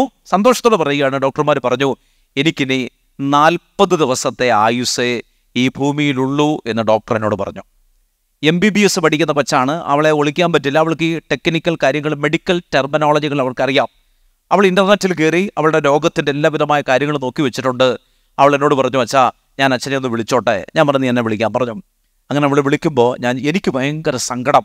എന്നിട്ട് ഇവൾ എന്നോട് പറഞ്ഞതെന്ന് അറിയാമോ, അച്ഛാ ഇനിയുള്ള വിശുദ്ധ കുർബാനകളിൽ മൗണ്ട് കാർമൽ ധ്യാന കേന്ദ്രത്തിൽ വിശുദ്ധ കുർബാന നടക്കുമ്പോൾ അച്ഛാ എൻ്റെ പേര് ആ സക്രാരിയുടെ അടിയിലൊന്ന് എഴുതി വെക്കുവോ, ഡാനിയൽ അച്ഛനോടൊന്ന് പറയണേ, എനിക്ക് വേണ്ടി വിശുദ്ധ കുർബാന ചെല്ലാൻ മറക്കരുതേ അച്ഛാ. ഞാൻ പറഞ്ഞു മറക്കില്ല മോളെ, നിന്നെ മറക്കില്ല, എന്നെ മറന്നാലും ഞാൻ നിന്നെ മറക്കില്ല. കാരണം അത്രയും കൃപയുള്ളൊരു പെൺകുട്ടിയെ എൻ്റെ ജീവിതത്തിൽ ഞാൻ കണ്ടെത്തിയിട്ടില്ല. ചെറുത് പറഞ്ഞേ ഹല്ലേലൂയാ, ചെറു പറഞ്ഞേ ഹല്ലേലൂയാ. തുടയല് നഷ്ടപ്പെട്ട് ക്യാൻസർ ബാധിക്കപ്പെട്ട് അങ്ങനെ ഇരിക്കുമ്പോൾ MBBS പഠിക്കാൻ ഭാഗ്യമുണ്ടായിട്ടും അത് പൂർത്തീകരിക്കാൻ പറ്റാതെ രോഗത്തിൻ്റെ വേദനകളിൽ ശരീരം മുഴുവൻ ഇങ്ങനെ പുകഞ്ഞ് നീറി നിൽക്കുന്ന അവസ്ഥയിലും ഈ കൊച്ചു പറയുകയാണ്, അച്ഛാ ഇനിയുള്ള വിശുദ്ധ കുർബാനകൾ ഞാൻ നിന്നെ മറക്കില്ല. അവൾ വീണ്ടും എന്നോട് ചോദിച്ചു, അച്ഛാ എന്നെ മറക്കൂ? ഞാൻ പറഞ്ഞു, ഞാൻ നിന്നെ വിശുദ്ധ കുർബാനകളിൽ ഓർക്കും, നിന്നെ ഓർക്കും, നീ ധൈര്യമായിട്ടിരിക്കുക. അവൾ എന്നോട് പറഞ്ഞു, അച്ഛാ അച്ഛൻ മറന്നാൽ എനിക്ക് സങ്കടം വരും. കാരണം എന്താണെന്നറിയാമോ, ഇനി എനിക്കാകെ ഈ ഭൂമിയിൽ 40 കുർബാനകളെ അവശേഷിക്കുന്നുള്ളൂ. ഞാൻ തകർന്നുപോയി. നമ്മൾ എന്തോരോ കുർബാനയാണ് ഒരു ബോധമില്ലാതെ ചൊല്ലി തീർത്തിരിക്കുന്നത്.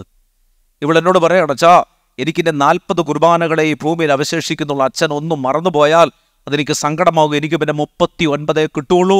അതുകൊണ്ട് അച്ഛൻ മറക്കല്ലേ, എനിക്കിൻ്റെ 40 ദിവസത്തെ ആയുസ്സേ ഉള്ളൂ. 2-3 ആഴ്ച കഴിഞ്ഞപ്പോൾ ഇവളുടെ അമ്മ എനിക്കൊരു മെസ്സേജ് അയച്ചിട്ട് പറയണം, അച്ഛാ ഇവൾ ഭയങ്കരമായിട്ട് വാശി പിടിക്കുന്നു, നിങ്ങളെ എല്ലാവരെയും കാണണമെന്ന്, ധ്യാന കേന്ദ്രത്തിലേക്ക് വരണമെന്ന് പറയുകയാണ്. ഞാൻ പറഞ്ഞു, അവളോട് പറ വരരുത്. കാരണം എന്താണ്, ഇവൾക്ക് ഇത്ര യാത്ര ചെയ്യാൻ പറ്റില്ല, ഫ്ലൈറ്റിൽ പോലും യാത്ര ചെയ്യാൻ പറ്റില്ല. ഫ്ലൈറ്റിൽ ബുദ്ധിമുട്ടാണ്, ട്രെയിനിൽ പറ്റില്ല. 10 മിനിറ്റ് കൂടുമ്പോൾ ബാത്റൂമിലൊക്കെ പോകേണ്ട ഒരു അവസ്ഥ വരും.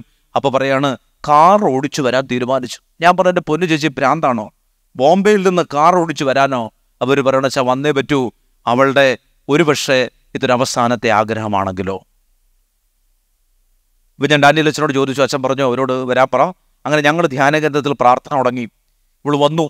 8 ദിവസം കഴിഞ്ഞ് 8 ദിവസത്തോളം വണ്ടി ഓടിച്ചാണ് ബോംബെയിൽ നിന്ന് ധ്യാന കേന്ദ്രത്തിൽ വന്നു. 3-4 ദിവസം അവിടെ താമസിച്ച് കഴിഞ്ഞിട്ട് ഒരു വൈകുന്നേരം 4 മണിക്ക് ഇവൾ പോവുകയാണ്. ഇവൾ പോകാൻ നേരത്ത് ധ്യാന കേന്ദ്രത്തിലുള്ളവരെല്ലാവരും അവിടെ വന്ന് നിൽപ്പുണ്ട്. എല്ലാവർക്കും അറിയാം ഇവിടെ വണ്ടിയുടെ ഫ്രണ്ട് സീറ്റിലിരുന്ന് ഇങ്ങനെ കൈ വീശിയിട്ട് എൻ്റെ കയ്യിലേക്ക് പിടിച്ചിട്ട് പറഞ്ഞു, അച്ഛാ ഇനി നമുക്ക് സ്വർഗത്തിൽ വെച്ച് കാണാം, ഇനി നമുക്ക് സ്വർഗത്തിൽ വെച്ച് കാണാം. കാര്യം ധ്യാനഗുരുവൊക്കെ ആണെങ്കിലും ഞാൻ വല്ലാതെ തകർന്നു പോയി. എനിക്ക് വല്ലാത്ത സങ്കടം. പ്രിയപ്പെട്ട ഒരാൾ, ഏറ്റവും പ്രിയപ്പെട്ട ഒരാൾ മുമ്പിൽ മരിച്ചു കിടക്കുന്ന ഒരു അനുഭവമാണ് എനിക്കുണ്ടായത്. എൻ്റെ ഹൃദയം വല്ലാതെ പിടഞ്ഞു. അവിടെ നിന്ന് എല്ലാവരും വാവിട്ട് നിലവിളിച്ചു. അവിടെയുള്ള ശുശ്രൂഷകരെല്ലാം വാവിട്ട് നിലവിളിച്ച് എല്ലാവരെയും സന്തോഷം. എല്ലാവരും പറഞ്ഞു, നിങ്ങൾ എന്തിനാണ് കരയുന്നത്, നമുക്കിനി സ്വർഗത്തിൽ കാണാം. പിന്നെ ബ്രദറെ, നമുക്കിനി സ്വർഗത്തിൽ കാണാം. ചേച്ചി, നമുക്കിനി സ്വർഗത്തിൽ വെച്ച് കാണാം. അവിടെയുള്ള എല്ലാവരോടും യാത്ര പറഞ്ഞിട്ട് ഇവളിങ്ങനെ പോയി. 6-7 ദിവസങ്ങൾ കഴിഞ്ഞ് ഇവർ ബോംബെയിലെത്തി. 2-3 അത് കഴിഞ്ഞതിന് ശേഷം ഒരു വ്യാഴാഴ്ച ദിവസം, ഏകദേശം ഒരാഴ്ച കഴിഞ്ഞിട്ട് വ്യാഴാഴ്ച ഞങ്ങൾ ധ്യാന കേന്ദ്രത്തിൽ വൈകുന്നേരത്തെ രാത്രിയിൽ നൈറ്റ് വിജിൽ നടത്തിക്കൊണ്ടിരിക്കുന്ന സമയത്ത് അവിടെയുള്ളൊരു ശുശ്രൂഷകൻ ഒരു കുറിപ്പ് എൻ്റെ കയ്യിൽ എഴുത്തത്. ഞാൻ നൈറ്റ് വിജിൽ നടത്തിക്കൊണ്ടിരിക്കുകയാണ്. ഇതുപോലെ എൻ്റെ പേരിലൊരു കുറിപ്പ് തന്നു, അനീഷ മരണത്തിൻ്റെ മറുതീരങ്ങളിലേക്ക് യാത്രയായി. അനീഷ മരണപ്പെട്ടു, അവൾ സ്വർഗത്തിലേക്ക് പോയി. ചെറുത് പറഞ്ഞേ ഹല്ലേലൂയാ. പ്രിയമുള്ളവരെ, ഈ കൊച്ചിനെ പറ്റി എനിക്ക് ഓർക്കുമ്പോൾ ഇവള് പറയുകയാണ്, ഇവള് ഒരു രോഗസൗഖ്യം കിട്ടിയ ആളാണോ? രോഗസൗഖ്യം കിട്ടിയ ആളാണ്. കാരണം എന്താണ്, അവളുടെ മുഴുവൻ പ്രതീക്ഷയും മരുന്നിലായിരുന്നില്ല, അവളുടെ മുഴുവൻ പ്രതീക്ഷയും ശസ്ത്രക്രിയകളിലായിരുന്നില്ല. അവളുടെ മുഴുവൻ പ്രതീക്ഷയും ആരിലായിരുന്നു? ഈ 40 ദിവസം എനിക്ക് വേണ്ടി കുർബാന അർപ്പിക്കണമേ എന്ന് പറഞ്ഞ വിശുദ്ധ കുർബാനയിലാണ്. എനിക്ക് അമ്മമാരോട് പറയാനുള്ളത്, അനീഷയുടെ അമ്മയെപ്പോലെ ഭാഗ്യപ്പെട്ട ഒരു അമ്മയായി നിങ്ങൾ മാറണം. എറണാകുളത്ത് നിന്ന് ഒരു മകൾ പെട്ടെന്ന് മരണപ്പെട്ടു. ദുബായിൽ വെച്ച് പെട്ടെന്നൊരു മകൾ നഷ്ടപ്പെട്ടിട്ട് മാതാപിതാക്കൾ ഒരാഴ്ച കഴിഞ്ഞപ്പോൾ അപ്പനും അമ്മയും കൂടി ധ്യാന കേന്ദ്രത്തിൽ വന്നു. അപ്പം ഞാൻ വിചാരിച്ചു അവരുടെ സങ്കടം പറയാൻ വേണ്ടിയിട്ടാണ്, അല്ലേ. മകള് പെട്ടെന്ന് മരണപ്പെട്ടു. അവളിങ്ങനെ ഒരു ദിവസം രാവിലെ നടന്നു പോകുന്ന സമയത്ത് പെട്ടെന്ന് തല ഇറങ്ങി ഫുട്പാത്തിൽ തലയിടിച്ച് വീണ് മരിച്ചു. 22-23 വയസ്സ് പ്രായമുള്ളൊരു പെൺകുട്ടി നെടുമ്പാശ്ശേരി എയർപോർട്ടിലേക്ക് നിന്ന് കയറി പോകുമ്പോൾ അപ്പനെ അമ്മയും ടാറ്റ കാണിച്ചിട്ട് പെട്ടെന്ന് വരാമെന്ന് പറഞ്ഞൊരു പെൺകുട്ടി പിന്നെ വരുന്നത് മരിച്ച് വെള്ള പുതപ്പിച്ചാണ് വരുന്നത്. നിങ്ങൾ ആലോചിക്കും, ഒരു വീട്ടിലേക്ക് കടന്നു വരികയാണ് ഈ കൊച്ച്. ഒരാഴ്ച കഴിഞ്ഞിട്ട് ധ്യാനകേന്ദ്രത്തിൽ വന്ന് ഡാനിയൽ അച്ഛനോട് സംസാരിക്കാൻ വേണ്ടി വന്നതാണ്. അങ്ങനെ സംസാരിച്ച് കഴിഞ്ഞ് ഞാൻ പുറത്തു നിൽപ്പുണ്ട്. എനിക്ക് ഇവരുടെ ജീവിതം കെട്ടപ്പോൾ തന്നെ വല്ലാത്ത സങ്കടം വന്നു. കാരണം അമ്മ തകർന്നു നിൽക്കുകയാണ്. അവർ തകർന്നു നിൽക്കുകയാണ്. ആ ചേട്ടൻ ഈ ചേച്ചി ഇങ്ങനെ പിടിച്ചിട്ടുണ്ട്. പടി കയറുമ്പോഴൊക്കെ അവരിങ്ങനെ വീഴാൻ പോവുകയാണ്. മകള് നഷ്ടപ്പെട്ടു പോയൊരു അമ്മയാണ്. ഞാൻ ഇവർ പോയി കഴിഞ്ഞിട്ട് ഡാനിയൽ അച്ഛനോട് ഡാനിയൽ അച്ഛനെ വിളിച്ചിട്ട് പറഞ്ഞു, അവരെന്തിനാ വന്നതെന്നറിയാമോ? അവർ വന്ന് പറഞ്ഞത് ഒരൊറ്റ കാര്യമേ ഉള്ളൂ. എന്തെന്നറിയാമോ? മകൾ നഷ്ടപ്പെട്ടു പോയതിനെ ഓർത്ത് പരാതി പറയാൻ വേണ്ടി വന്നതല്ല.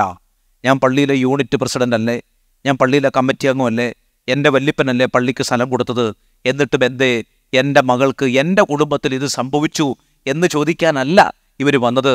ഇവർ വന്നിട്ട് അച്ഛനോട് പറയണം, അച്ഛാ ഞങ്ങളുടെ കൊച്ചിനു വേണ്ടി ഇവിടെ വിശുദ്ധ ബലി അർപ്പിച്ച് പ്രാർത്ഥിക്കണം. ഒരു സങ്കടമേ ഉള്ളൂ. എന്താ സങ്കടം എന്നറിയാമോ? മകൾ നഷ്ടപ്പെട്ടതിലല്ല സങ്കടം, മറിച്ച് ഇവളുടെ ആത്മാവ് സ്വർഗത്തിലുണ്ടോ എന്നുള്ളതാണ് ഈ അമ്മയുടെ സംശയം. അതായത് ഇവള് കുമ്പസാരവും കുർബാനയൊന്നും ഇല്ലാതെ കുറേ നാൾ ജീവിച്ച ആളാണ്. അമ്മ പറയുകയാണ്, അമ്മയ്ക്കറിയാമല്ലോ മകളുടെ ജീവിതം. ഇവിടെ പറയണ വെച്ചാൽ അങ്ങനെ ജീവിച്ച ആളാണ്. പെട്ടെന്ന് ഇങ്ങനെ പോകുമെന്ന് വിചാരിച്ചാൽ അവളും വിചാരിച്ചിട്ടുണ്ടാവില്ല. അതുകൊണ്ട് അവൾക്ക് ശരിക്കും ഒരുങ്ങാൻ സമയം കിട്ടിയിട്ടില്ല. എൻ്റെ കൊച്ചിൻ്റെ ആത്മാവ് സ്വർഗത്തിലുണ്ടോ? ഡാനിയേൽ അച്ഛാ മറുപടി പറയൂ. ഇതാണ് അമ്മമാര്. ആഹാരം വെച്ച് വിളമ്പി കൊടുക്കുന്നത് മാത്രമല്ല പ്രിയമുള്ളവരെ, നിങ്ങൾ കർത്താവിനെ നിങ്ങളുടെ മക്കൾക്ക് കൊടുക്കണം. ചെറുത് പറഞ്ഞേ ഹല്ലേലൂയാ. നിങ്ങൾ മടുത്തോ? മടുക്കരുത് അല്ലേ? മടുത്താലും മടുത്തില്ലെന്നേ പറയാവൂ കേട്ടോ. അപ്പോൾ ഇനി മൂന്നാമത്തത് എന്താണ് അല്ലേ? ഒന്നാമത്തത് എന്തായിരുന്നു? നീ ദൈവത്തെ ആരാധിച്ചാൽ ഭക്ഷണവും പാനീയവും ആശീർവദിക്കും. രണ്ടാമത്തത് രോഗങ്ങൾ നിർമ്മാർജ്ജനം ചെയ്യും. മൂന്നാമത്തത് എന്താണെന്നറിയാമോ? ഗർഭഛിദ്രം ഉണ്ടാവില്ല. ഗർഭഛിദ്രം ഉണ്ടാവില്ല എന്ന് പറഞ്ഞാൽ അബോർഷൻ സംഭവിക്കില്ല എന്ന് മാത്രമല്ല, അതിൻ്റെ മറ്റൊരർത്ഥം ഇതാണ്, ഫലമെത്താതെ ഒന്നും നഷ്ടപ്പെട്ടു പോവില്ല എന്ന് പറഞ്ഞാൽ നീ ഒരു വിത്തിട്ടാൽ അതെന്തായി മാറും? ഒരു മരമായി മാറും. അതാണ്. ചില ആളുകൾ എന്ത് ചെയ്താലും ഗുണമില്ല, ചില ആളുകൾ എന്ത് ചെയ്താലും പരാജയമാണ്. മനസ്സിലാവുന്നുണ്ടോ? അവരെന്ത് കാര്യത്തിന് ഇറങ്ങിയാലും പാവങ്ങൾ വലിയ കടഭാരത്തിൽ പോയി വീഴും. മനസ്സിലാവുന്നുണ്ടോ? ചില ഛിദ്രങ്ങൾ സംഭവിക്കുകയാണ്. മാസം എത്തുന്നതിന് മുമ്പേ അല്ലെങ്കിൽ അത് ഫലപ്രാപ്തിയിൽ എത്തുന്നതിന് മുമ്പേ നഷ്ടപ്പെട്ടു പോകുന്ന ഒരവസ്ഥ. അങ്ങനെയുണ്ടോ? അങ്ങനെയുള്ള ആളുകളുണ്ടെങ്കിൽ നിങ്ങളോട് കർത്താവ് പറയുകയാണ്, നിങ്ങൾ ദൈവത്തെ ആരാധിക്കൂ. നിങ്ങൾക്കൊരു കാര്യം ചെയ്തിട്ടൊരു മെച്ചമില്ലെങ്കിൽ, നിങ്ങൾ അനേകം ജോലികൾ ചെയ്തിട്ടും ഫലം കാണാത്തവരാണെങ്കിൽ വചനം പറയുകയാണ്. എന്താണ് വചനം പറയുന്നത്? നിങ്ങൾ ദൈവത്തെ ആരാധിക്കൂ, നിങ്ങൾക്ക് മെച്ചമുണ്ടാകും. ചില കുഞ്ഞുങ്ങൾ അങ്ങനെയാണ്. അവരെത്ര പഠിച്ചാലും അവർക്ക് പരീക്ഷയിൽ മാർക്ക് കിട്ടില്ല. അങ്ങനെയുള്ള ആളുകളുണ്ട് അല്ലേ? അവർ രാത്രി 1 മണി വരെ ഇരുന്ന് പഠിച്ചാൽ, എൻ്റെ പൊന്നു മക്കളെ, നിങ്ങൾ ദൈവത്തെ ആരാധിക്കൂ. നിങ്ങൾ ദൈവത്തിനൊരു വില കൊടുക്കൂ. പ്രൈവറ്റ് ട്യൂഷൻ അല്ല നിന്നെ രക്ഷപ്പെടുത്തി എടുക്കുന്നത്. മനസ്സിലാവുന്നുണ്ടോ? പ്രൈവറ്റ് ട്യൂഷനൊക്കെ പോയി എല്ലാ ട്യൂഷനും പോയി എല്ലാം പഠിച്ചു വെച്ചാലും പരീക്ഷാ ഹോളിൽ കയറുമ്പോൾ ചെറിയൊരു തലവേദന വന്നാൽ മതി നിന്റെ മുഴുവൻ മെമ്മറി പോകാൻ. ചെറുത് പറഞ്ഞേ ഹല്ലേലൂയാ. മനസ്സിലാവും? നീ ദൈവത്തെ ആരാധിച്ചാൽ ഫോട്ടോഗ്രാഫിക് മെമ്മറി എന്ന് പറയുന്നൊരു മെമ്മറി ഉണ്ട്. ഫോട്ടോഗ്രാഫിക് മെമ്മറി എന്ന് പറഞ്ഞാൽ അറിയാമോ? കർത്താവ് നൽകുന്ന ഒരു വലിയൊരു ജ്ഞാനമാണ്. എന്ന് പറഞ്ഞാൽ നമ്മുടെ കൺമുൻപിൽ ചില കാര്യങ്ങൾ ഫോട്ടോ എടുത്ത് കാണിക്കുന്നത് പോലെ കർത്താവ് കാണിക്കും. നിങ്ങൾ ദൈവത്തെ ആരാധിച്ചിട്ടൊരു പരീക്ഷയ്ക്ക് പോകൂ. നിങ്ങൾ ദൈവത്തെ ആരാധിച്ചിട്ടൊരു കാര്യത്തിന് ഇറങ്ങി പുറപ്പെടൂ. ഒരു ഫോട്ടോഗ്രാഫിക് മെമ്മറി കർത്താവ് തരും. എന്ത് മെമ്മറിയാണ്?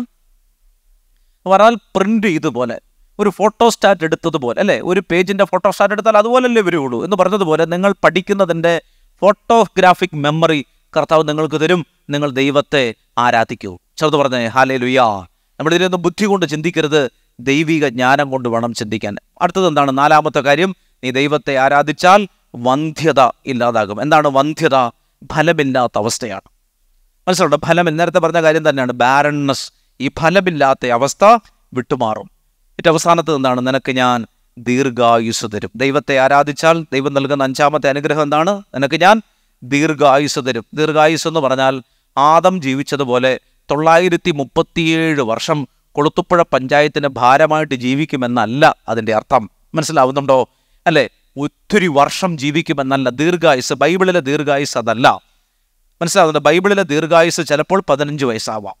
ബൈബിളിലെ ദീർഘായുസ് ചിലപ്പോൾ 40 വയസ്സാകാം. ബൈബിളിലെ ദീർഘായുസ് ചിലപ്പോൾ 70 വയസ്സാകാം. എന്താണ് ദീർഘായുസ് എന്ന് പറഞ്ഞാൽ? 10 വയസ്സുവരെ ജീവിച്ചുള്ളോ ദൈവകൃപയിൽ ജീവിക്കാൻ സാധിച്ചു എന്നുള്ളതാണ് എന്ത്? ദീർഘായുസ്. 90 വയസ്സുവരെ ജീവിച്ചു, നോക്കാനും കാണാനും ആരുമില്ല, ആഹാരവും ഇല്ല, ഏതെങ്കിലും സ്ഥലങ്ങളിൽ ഇങ്ങനെ ഒരു എന്താണ് ആരുമില്ലാത്ത ഒരു അനാഥനെ പോലെ ജീവിക്കുകയാണ്. അങ്ങനെ ജീവിക്കേണ്ട ആവശ്യമില്ല. മനസ്സിലാവുന്നുണ്ടോ? രാജകുമാരനെ പോലെ 20ാമത്തെ വയസ്സിൽ മരണപ്പെട്ടാൽ, മനസ്സിലാവുന്നുണ്ടോ, അത് ഒരു ദീർഘായുസ്. സാറത് പറഞ്ഞേ ഹല്ലേലൂയാ. അവിടെ ഞാൻ പ്രാർത്ഥിച്ചുകൊണ്ടിരിക്കുന്നൊരു കാര്യം, ദൈവമേ ചെറുപ്പത്തിൽ തന്നെ മരിക്കണമേ എന്നാണ്. ഒരുപാട് പ്രായം എത്തിയിട്ടൊന്നും മരിച്ചിട്ട് കാര്യമില്ല. നല്ല പോലെ ഓടി നടക്കുന്ന സമയത്ത് മരിക്കണം. മനസ്സിലാവുന്നുണ്ടോ? അതെൻ്റെ ഒരു ആഗ്രഹമാണ്. നിങ്ങളത് ആഗ്രഹിക്കേണ്ട. നിങ്ങളൊക്കെ ഒത്തിരി നാൾ നിങ്ങൾ ഈ ഭൂമിയിൽ ജീവിക്കേണ്ട ആളുകളാണ്. ചേർന്ന് പറഞ്ഞേ ഹല്ലേലൂയാ. മനസ്സിലാവുന്നുണ്ടോ അല്ലേ? മരിക്കാൻ ഒരു ആഗ്രഹം ഉണ്ടാകണം. മനസ്സിലാവുന്നുണ്ടോ അല്ലേ? മരിച്ചാലേ നമ്മൾ കർത്താവിനോട് കൂടി ഉയർത്തെഴുന്നേൽക്കും. പൗലോസ് ശ്ലീഹ പറയുകയാണ്, എനിക്ക് നിങ്ങളോടൊപ്പം ജീവിക്കുന്നത് ഇഷ്ടമാണ്, പക്ഷെ മരിച്ച് കർത്താവിനോടൊപ്പം ആയിരിക്കുന്നതാണ് ഞാൻ കൂടുതൽ ഇഷ്ടപ്പെടുന്നത്. അപ്പോൾ ആരാധനയുടെ 5 അനുഗ്രഹങ്ങൾ പറഞ്ഞേ. ഒന്നാമത്തത് എന്താണ്? നമ്പർ 1, ഭക്ഷണവും പാനീയവും കർത്താവ് ദൈവത്തെ ആരാധിച്ചാൽ നിന്റെ വീട്ടിൽ ആഹാരത്തിന് എന്തുണ്ടാവില്ല? കുറവ് സംഭവിക്കുകയില്ല, അല്ലേ? അപ്പോൾ അതുകൊണ്ട് പ്രാർത്ഥിച്ചിട്ടേ ആഹാരം കഴിക്കാവൂ. രണ്ടാമത്തത് എന്താണ്? രോഗങ്ങൾ നിർമ്മാർജ്ജനം ചെയ്യും. മൂന്നാമത്തത് ഗർഭഛിദ്രം ഉണ്ടാവില്ല. 4, വന്ധ്യത ഉണ്ടാവില്ല. 5, നിനക്ക് ഞാൻ ദീർഘായുസ് തരും. ചേർന്ന് പറഞ്ഞേ ഹല്ലേലൂയ. ഇതാണ് വിശുദ്ധ കുർബാന, അല്ലെ? ഈ ആരാധനയാണ് നമ്മുടെ ജീവിതത്തിൽ നമ്മൾ നടത്തേണ്ട ആരാധന. ഈ വിശുദ്ധ കുർബാനയുടെ ആരാധനയാണ്. മനസ്സിലാവുന്നു? ഇതിനെ നമ്മൾ എന്ത് ചെയ്യണം? ആരാധിക്കണം. ഇതിനെ നമ്മൾ എന്ത് ചെയ്യണം? ആരാധിക്കണം. ചേർന്ന് പറഞ്ഞേ ഹല്ലേലൂയ. അപ്പം നമ്മൾ എന്തിനെ പറ്റിയാണ് കണ്ടുകൊണ്ടിരുന്നത്? ആരാധനയെ പറ്റിയാണ്, അല്ലെ? എന്തിനെ പറ്റിയാണ് കണ്ടുകൊണ്ടിരുന്നത്? ആരാധനയെ പറ്റി. അപ്പോൾ എന്താണ് ഏറ്റവും പ്രധാനപ്പെട്ട ആരാധന എന്ന് റോമാലേഖനം 12:1 നമ്മൾ കണ്ടു. ആരാധിക്കുമ്പോൾ കിട്ടുന്ന 5 അനുഗ്രഹത്തെ പറ്റി നമ്മൾ കണ്ടു. അതെവിടെയാണ് കണ്ടത്? പുറപ്പാട് 23:25. ഇനി അടുത്തത്, ഏതാണ് ഏറ്റവും വലിയ ആരാധന? പറഞ്ഞേ, ഏറ്റവും വലിയ ആരാധന ഏതാണ്? ഏറ്റവും വലിയ ആരാധന ഏതാണ്? പറയൂ. കൈയടിച്ച് പാടുന്നതാണ് ഏറ്റവും വലിയ ആരാധന? അല്ല. ഏറ്റവും വലിയ ആരാധന ജപമാലയാണോ? അല്ല. ഏറ്റവും വലിയ ആരാധന കുരിശിന്റെ വഴിയാണോ? അല്ല. ഏറ്റവും വലിയ ആരാധന ഏതാണ്? വിശുദ്ധ കുർബാന. കൂദാശകളുടെ കൂദാശ, ആരാധനകളുടെ ആരാധന ഏതാണ്? വിശുദ്ധ കുർബാന. ഇനി അടുത്ത എൻ്റെ ഒരു ചോദ്യം ഇതാണ്, എന്താണ് വിശുദ്ധ കുർബാന? പറയൂ കൊളുത്തുപ്പുഴക്കാരെ, പറയൂ, എന്താണ് വിശുദ്ധ കുർബാന? പെട്ടെന്ന് പറഞ്ഞാൽ പെട്ടെന്ന് എഴുന്നേറ്റ് പോകാം, അല്ലെങ്കിൽ ഇവിടെ തന്നെ ഇരിക്കേണ്ടി വരും. എന്താണ് വിശുദ്ധ കുർബാന? വളരെ പെട്ടെന്നൊരു ഉത്തരം ഞാൻ പറയാൻ പോവാണ്. നിങ്ങൾ സൺഡേ സ്കൂൾ അധ്യാപകരും കുഞ്ഞുങ്ങളും എല്ലാം ഇത് പഠിക്കണം, മറ്റുള്ളവർക്ക് ഇത് പറഞ്ഞു കൊടുക്കണം. ചേർന്ന് പറഞ്ഞേ ഹല്ലേലൂയ. യോഹന്നാന്റെ സുവിശേഷം നമ്മൾ കാണും. നിങ്ങൾ കേട്ടാൽ മതി, ഇങ്ങോട്ട് നോക്കിയാൽ മതി. മനസ്സിലാവുന്നുണ്ടോ? കാണാൻ ഭംഗിയില്ലെങ്കിൽ എന്നെ ചിലർ നോക്കിക്കോ. യോഹന്നാന്റെ സുവിശേഷത്തെ നമ്മൾ വിളിക്കുന്നത് വിശുദ്ധ കുർബാനയുടെ സുവിശേഷം എന്നാണ്. എന്താണ്? വിശുദ്ധ കുർബാനയുടെ യോഹന്നാന്റെ സുവിശേഷത്തിന് മറ്റൊരു പേരെന്താണ്? വിശുദ്ധ കുർബാനയുടെ സുവിശേഷം. അതിൽ വിശുദ്ധ കുർബാനയുടെ അധ്യായം ഏതാണ്? 6-ാമത്തെ അധ്യായമാണ്. വിശുദ്ധ കുർബാനയുടെ അധ്യായം, ദ യൂക്കറിസ്റ്റിക് ചാപ്റ്റർ എന്ന് വിളിക്കുന്നത് 6-ാമത്തെ അധ്യായമാണ്. ഇനി 6-ാമത്തെ അധ്യായം നിങ്ങളൊന്ന് തുറന്ന് മടിയിൽ വെക്കുക. മനസ്സിലാവുന്നുണ്ടോ? 6-ാമത്തെ അധ്യായം, യോഹന്നാൻ എഴുതിയ സുവിശേഷം 6-ാമത്തെ അധ്യായം. ശ്രദ്ധിക്കണേ, ആരുടെ ശ്രദ്ധ പതറരുത്, എല്ലാവരും ഇങ്ങോട്ട് ശ്രദ്ധിക്കണം. ഒരു 10 മിനിറ്റ് നിങ്ങൾ എന്നെ നല്ലപോലെ ശ്രദ്ധിക്കണം. ഞാൻ വളരെ പെട്ടെന്ന് ചില കാര്യങ്ങൾ പറഞ്ഞു പോകും. ഒരു പ്രധാനപ്പെട്ട കാര്യം പറയുകയാണ്, ആരാധനകളുടെ ആരാധന വിശുദ്ധ കുർബാന. എന്താണ് വിശുദ്ധ കുർബാന? അതൊന്നും നമ്മൾ പഠിക്കാൻ വളരെ പെട്ടെന്ന് നമുക്ക് പഠിക്കാൻ പറ്റും. യോഹന്നാന്റെ സുവിശേഷം 6-ാമത്തെ അധ്യായം നിങ്ങൾ അതിനകത്ത് നോക്കിയേ, 2-3 സംഭവങ്ങളുണ്ട്. ഒന്നാമത്തെ സംഭവം ഏതാണ്? അപ്പം വർദ്ധിപ്പിക്കുന്നു. മതി, ഹെഡിങ് മാത്രം മതി. 1. രണ്ടാമത്തത്, വെള്ളത്തിന്റെ മീതെ കർത്താവ് നടക്കുന്നു. മൂന്നാമത്തത്, ജീവന്റെ അപ്പം. അല്ലെ, 3 കാര്യങ്ങൾ. ഒന്നാമത്തെ സംഭവം ഏതാണ്? അപ്പം വർദ്ധിപ്പിക്കുന്ന സംഭവമാണ്. ചേർന്ന് പറഞ്ഞേ ഹല്ലേലൂയ. അപ്പം വർദ്ധിപ്പിക്കുക. ഇതുപോലൊരു കൺവെൻഷൻ നടക്കുകയാണ്. അവിടെ കർത്താവ് എന്ത് ചെയ്യുന്നു? അപ്പം വർദ്ധിപ്പിക്കാനായിട്ട് പോവാണ്, അല്ലേ? അപ്പം വർദ്ധിപ്പിക്കാനായിട്ട് പോകുമ്പോൾ എത്ര അപ്പമാണ് വർദ്ധിപ്പിക്കുന്നത്? എത്ര അപ്പമാണ് അവിടെ ഉള്ളത്? പറയൂ. ശരിയാണ്, 5 അപ്പവും 2 മീനും ഉണ്ട്, അല്ലെ? മീനിന്റെ കാര്യം തൽക്കാലം മാറ്റി വെക്കൂ. 5 അപ്പമുണ്ട്, അല്ലെ? 5 അപ്പം കർത്താവ് എത്രയായിട്ട് വർദ്ധിപ്പിച്ചു? ഉറക്കെ പറയൂ, വാതറന്ന് പറയൂ. 5000 അല്ലേ? നിങ്ങൾ വായിക്കുന്നത് ഏത് ബൈബിളാണെന്ന് എനിക്ക് മനസ്സിലാവുന്നത്. അങ്ങനൊരു കാര്യമില്ല. മനസ്സിലാവുന്നുണ്ടോ? 5000 പേരല്ല. മനസ്സിലാവുന്നുണ്ടോ? 5000 പുരുഷന്മാർ എന്നാണ് പറയുന്നത്. മനസ്സിലാവുന്നുണ്ടോ? 5000 പുരുഷന്മാരുള്ളൊരു പ്രാർത്ഥനാ മീറ്റിങ്ങിൽ സ്വാഭാവികമായിട്ടും എത്ര സ്ത്രീകൾ കാണും? 10000 പേര് കാണും. ഇവിടുത്തെ കണക്ക് തന്നെ നോക്കിയാൽ മതി. അത് എല്ലാ സഭയിൽ അന്നും അങ്ങനെയാണ്, ഇന്നും ഇങ്ങനെയാണ്. പുരുഷ പ്രാർത്ഥനയ്ക്ക് പോലും സ്ത്രീകളാണ് കൂടുതൽ. മനസ്സിലാവുന്നുണ്ടോ? അതുകൊണ്ടാണ് നമ്മുടെ സഭ പിടിച്ചു നിൽക്കുന്നത്. അപ്പോൾ നമ്മളൊരു വീട്ടിൽ പ്രാർത്ഥനയ്ക്ക് പോയാൽ 5 പുരുഷന്മാരുണ്ടെങ്കിൽ ഓട്ടോമാറ്റിക്കലി കണ്ണുടച്ച് സ്ത്രീകൾ. അപ്പോൾ പുരുഷന്മാരുടെ എണ്ണം എടുക്കാനാണ് വളരെ എളുപ്പം, എല്ലാം കൂടി 27. സ്ത്രീകളുടെ എണ്ണം എടുക്കാനായിട്ട് വലിയ പാടാണ്. മാത്രമല്ല 4 പേരിങ്ങനെ ഉറങ്ങിയിരിക്കുകയാണ്, അവരുടെ എണ്ണം എടുക്കാൻ പറ്റുന്നില്ല. അപ്പോൾ അങ്ങനെ മൊത്തത്തിൽ സ്ത്രീകളുടെ എണ്ണം എടുക്കാൻ പാടാണ്. അപ്പോൾ ഈ സുവിശേഷം എഴുതിയ ആള് ഒരു ഓട്ടക്കണക്കിൽ പറയുകയാണ് 5000-ഓളം പുരുഷന്മാർ ഈ ഭാഗത്തുണ്ട്, അല്ലേ? അപ്പോൾ സ്ത്രീകളുടെ എണ്ണം എടുക്കാൻ പറ്റില്ല, അത് കടൽ പോലെ ഇരിക്കുകയാണ്. അപ്പോൾ നിങ്ങളത് ആലോചിച്ച് നോക്കിയേ, 5000 + 10000 എത്ര വന്നു? പണ്ടേ ഞാൻ ഈ കണക്കിന് വളരെ മോശമാണ്. BMGHS പോയാൽ എൻ്റെ മാർക്ക് ലിസ്റ്റ് എടുത്താൽ ഞാൻ തല ഇറങ്ങി വീഴും. അതുകൊണ്ട് എന്നെ കൊണ്ടത് പറയിപ്പിക്കരുത്. 5000 + 10000 15000, അല്ലേ? 15000 മാതാപിതാക്കൾക്ക് എത്ര കുഞ്ഞുങ്ങൾ? KSRTC ബസ്സിൽ എഴുതി വെച്ചിരിക്കുന്നത് പോലെയല്ല. നാം 2 നമുക്ക് 2. പണ്ട് അങ്ങനെയായിരുന്നു. ഇപ്പോഴത്തെ സ്വിഫ്റ്റ് ബസ്സിൽ എഴുതി വെച്ചിരിക്കുന്നത് അങ്ങനെയല്ല. ലോ ഫ്ലോറിൽ എഴുതി വെച്ചിരിക്കുന്നത് അങ്ങനെയല്ല. നാം 1 നമുക്കൊന്ന്, അങ്ങനെയല്ല. 2-ാം നൂറ്റാണ്ടിൽ ജീവിച്ചിരുന്ന ഒരു വിശുദ്ധയാണ്, വിശുദ്ധ കുർബാനയുടെ വിശുദ്ധ എന്നറിയപ്പെടുന്ന കാതറിൻ ഓഫ് സിയന്ന. കേട്ടിട്ടുണ്ടോ? സിയന്നയിലെ വിശുദ്ധ കാതറിൻ ആദ്യമായിട്ട് കേൾക്കുന്നവരുണ്ടാവാം. ഈ പെൺകുട്ടി ആദ്യ നൂറ്റാണ്ടുകളുടെ ഒരു കാര്യം പറയാൻ വേണ്ടിയിട്ടാണ്. 27ാമത്തെ കുഞ്ഞായിരുന്നു വീട്ടിലെ. അതിനുശേഷം അപ്പൻ അറ്റാക്ക് ഒന്ന് മരിച്ചു പോയതുകൊണ്ടാണ്. 27ാമത്തെ ആളായിരുന്നു ഈ വിശുദ്ധ. എന്ന് പറഞ്ഞാൽ നെല്ലിക്ക കുട്ട കമഴ്ത്തിയതുപോലെയാണ് കുഞ്ഞുങ്ങൾ. അപ്പൊ അത്രയും കുഞ്ഞുങ്ങൾ ഉണ്ടായിരുന്ന ഒരു കാലഘട്ടം അല്ലേ? അപ്പൊ നിങ്ങൾ ആലോചിച്ച് ചോദിക്കുക, ഏകദേശം എത്രത്തോളം ആളുകൾ അവിടെ ഉണ്ടാകും?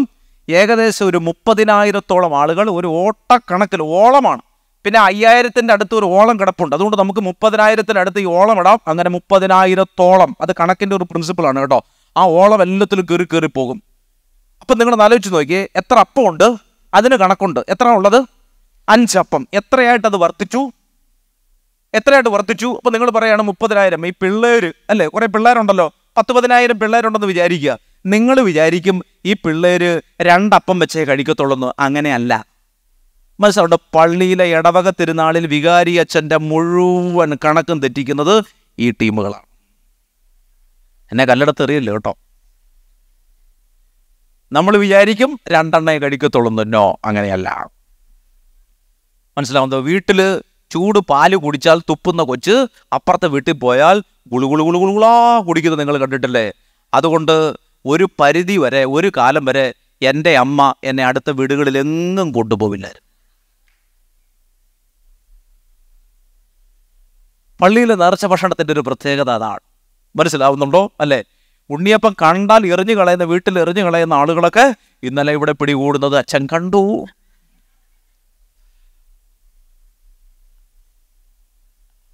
അപ്പോൾ ഒരു വലിയ ജനസമൂഹത്തിനാണ് കർത്താവ് എന്ത് ചെയ്യുന്നത്? അപ്പം വർദ്ധിപ്പിക്കുന്നത് അല്ലേ? എത്രയായിട്ട് വർദ്ധിപ്പിച്ചു എന്നുള്ളതിന് എന്തെങ്കിലും കണക്കുണ്ടോ? ഒരു കണക്കുമില്ല. ഒരു കാര്യം മാത്രം അപ്പസ്തോലൻ പറയുന്നുണ്ട്, എഴുതിയ ആൾ പറയുന്നുണ്ട്, എല്ലാവരും ഭക്ഷിച്ച് തൃപ്തരായി മിച്ചമുള്ളത് അല്ലെ ശിഷ്യന്മാർക്കെല്ലാം ഓരോ ചുമട് വീട്ടിൽ കൊണ്ടുപോകാൻ തക്കോണം. ആരും പടങ്ങണ്ടെന്ന് വിചാരിച്ച് കൃത്യം 12 കൂട്ട അധികവും വന്ന് കമ്മിറ്റിക്കാർക്കെല്ലാം വീതിക്കാനുണ്ട്. ചെറുത് പറഞ്ഞേ ഹല്ലേലൂയ. അല്ലെങ്കിൽ അതിനകത്തൊരു അടി നടക്കാനുള്ള സാധ്യതയുണ്ട്. നിനക്ക് ഉണ്ണിയപ്പം കിട്ടി, എനിക്ക് കിട്ടിയില്ല. അപ്പോൾ 12 ഉണ്ണിയപ്പം 12 കമ്മിറ്റിക്കാർ ഇങ്ങനെ ചുമന്നുകൊണ്ട് പോവാണ് അല്ലേ? ശിഷ്യന്മാരാണ് കമ്മിറ്റിക്കാർ. അവരാളുകളെല്ലാം ഇരുത്തി ഈ അപ്പം വർദ്ധിപ്പിച്ചു. പ്രിയമുള്ളവരെ ശ്രദ്ധിച്ചേ, ഞാൻ തമാശ പറഞ്ഞെങ്കിലും ഈ അപ്പം വർദ്ധിപ്പിച്ച ഈ 6-ാമത്തെ അധ്യായത്തിൽ ഈശോ വിശുദ്ധ കുർബാനയെ പറ്റി പഠിപ്പിക്കുന്ന ഒരു പാഠമുണ്ട്. എന്താണെന്നറിയാമോ? ഈശോ പറയുകയാണ്, നിങ്ങൾ എൻ്റെ കയ്യിലേക്ക് 5 അപ്പം തരിക, ഞാൻ എന്ത് ചെയ്യും? ആ അപ്പം അനേകമായിട്ട് വർദ്ധിപ്പിക്കും. എന്ന് പറഞ്ഞാൽ ആദ്യത്തെ കാര്യം, വിശുദ്ധ കുർബാനയെ പറ്റിയുള്ള ഫസ്റ്റ് പ്രിമിസ് ഇതാണ്: അപ്പത്തിൽ മാറ്റം വരുത്താൻ ആർക്ക് കഴിയും? പറഞ്ഞേ, ആർക്ക് കഴിയും? യേശുവിന് കഴിയും. ചെറുത് പറഞ്ഞേ ഹല്ലേലൂയ. അപ്പോൾ വിശുദ്ധ കുർബാന എന്താണെന്ന് ഈശോ നമ്മളെ പഠിപ്പിക്കുകയാണ്. അപ്പം വർദ്ധിപ്പിച്ചതല്ല ഇവിടുത്തെ ആശയം. നീ എൻ്റെ കയ്യിലേക്ക് ഒരപ്പം തന്നാൽ ആ അപ്പത്തിൽ വ്യത്യാസം വരുത്താൻ ആർക്ക് സാധിക്കും? ഈശോയ്ക്ക് സാധിക്കും. അതാണ് അപ്പം വർദ്ധിപ്പിച്ച സംഭവത്തിൽ ഈശോ പഠിപ്പിച്ചത്. അപ്പോൾ ഒന്നാമത്തെ പ്രിമിസ് എന്താണ്? ഒന്നാമത്തെ കാര്യം പറഞ്ഞേ, എന്താണ്? അപ്പത്തിൽ മാറ്റം വരുത്താൻ ആർക്ക് കഴിയും? യേശുവിന് കഴിയും. പറഞ്ഞേ, അപ്പത്തിൽ മാറ്റം വരുത്താൻ ആർക്ക് കഴിയും? യേശുവിന് കഴിയും. അതുകൊണ്ടാണ് എല്ലാവരും ഭക്ഷിച്ച് തൃപ്തരായത്. ആ അപ്പത്തിൽ ഒരു മാറ്റം വന്നു. മനസ്സിലാവുണ്ടോ? 5 അപ്പം അനേകമായിട്ട് വർദ്ധിച്ചു എന്ന് പറഞ്ഞാൽ അപ്പത്തിൽ ഒരു മാറ്റം വന്നു. ചെറുത് പറഞ്ഞേ ഹല്ലേലൂയ. കാറ്ററിംഗ് ആരെ വിളിച്ചിട്ടില്ല, ദോശക്കല്ല് കൊണ്ടുവന്നിട്ടില്ല. ആ 5 അപ്പമാണ് എന്ത് ചെയ്തത്? വർദ്ധിച്ചത്. ആ 5 അപ്പത്തിൽ ഒരു മാറ്റം വന്നു എന്ന് പറഞ്ഞാൽ അതിനർത്ഥം ഈശോ പഠിപ്പിക്കുകയാണ്, അപ്പത്തിൽ മാറ്റം വരുത്താൻ എനിക്ക് കഴിയും. രണ്ടാമത്തെ സംഭവം എന്താണ്? വെള്ളത്തിന്റെ മീതെ നടക്കുന്നു അല്ലെ? വെള്ളത്തിന്റെ മീതെ നടക്കുന്നു അല്ലെ? നമുക്ക് പറ്റുമോ വെള്ളത്തിന്റെ മീതെ നടക്കാൻ? ഞാൻ ധ്യാനഗുരുവാണ്. 1257 ധ്യാനങ്ങൾ ഞാൻ നടത്തിയിട്ടുണ്ട്. അതുകൊണ്ട് നിങ്ങൾ എന്നെ പിടിച്ച് കൊളുത്തൂപ്പുഴ ആറ്റിൽ വിട്ടാൽ ഞാൻ എന്ത് ചെയ്യും? ഞാൻ മുങ്ങിപ്പോകും. നിങ്ങളുടെ വികാരിയച്ഛനെ ഇട്ടാൽ പറയേ വേണ്ട. മനസ്സിലാവുന്നുണ്ട്? എന്നേക്കാൾ മുന്നേ താഴ്ന്നു പോകും. അപ്പോൾ അതുകൊണ്ട് അപ്പത്തിൽ മാറ്റം വരുത്താൻ കഴിയുന്നവൻ്റെ രണ്ടാമത്തെ കാര്യം ഇതാണ്. കർത്താവ് പറയുകയാണ്, അപ്പോൾ കർത്താവ് വെള്ളത്തിൻ്റെ മീതെ എന്ത് ചെയ്തു? നടന്നു എന്നാണ് പറയുന്നത്. നിങ്ങൾ എന്നെ പിടിച്ച് വെള്ളത്തിലിട്ടാൽ ഞാൻ എന്ത് ചെയ്യും? താന്നു പോകും. ആ സമയത്ത് ജിംനാസ്റ്റിക് ഒന്നും പറ്റില്ല. വെള്ളത്തിലാണ് വീഴുന്നതെങ്കിൽ ഞാൻ എന്ത് ചെയ്യും? മുങ്ങിപ്പോകും അല്ലേ? അപ്പോൾ എൻ്റെ ചോദ്യം ഇതാണ്, കടവിൽ കിടക്കുന്ന വള്ളം എന്തുകൊണ്ടാണ് താന്നു പോകാത്തത്? എന്നേക്കാൾ ഇരട്ടി ഭാരമുള്ള ആ വള്ളം എന്തുകൊണ്ടാണ് താന്നു പോകാത്തത്? വള്ളം വെള്ളത്തിൽ കിടക്കുന്നത് വള്ളത്തിൻ്റെ കഴിവ് കൊണ്ടാണോ വെള്ളത്തിൻ്റെ കഴിവ് കൊണ്ടാണോ? വളവളവളാന്ന് ഉത്തരം പറയരുത്, ഉത്തരം കൃത്യം പറ. വള്ളം വെള്ളത്തിൽ കിടക്കുന്നത് വള്ളത്തിൻ്റെ കഴിവ് കൊണ്ടാണോ വെള്ളത്തിൻ്റെ കഴിവ് കൊണ്ടാണോ? എന്താണ്?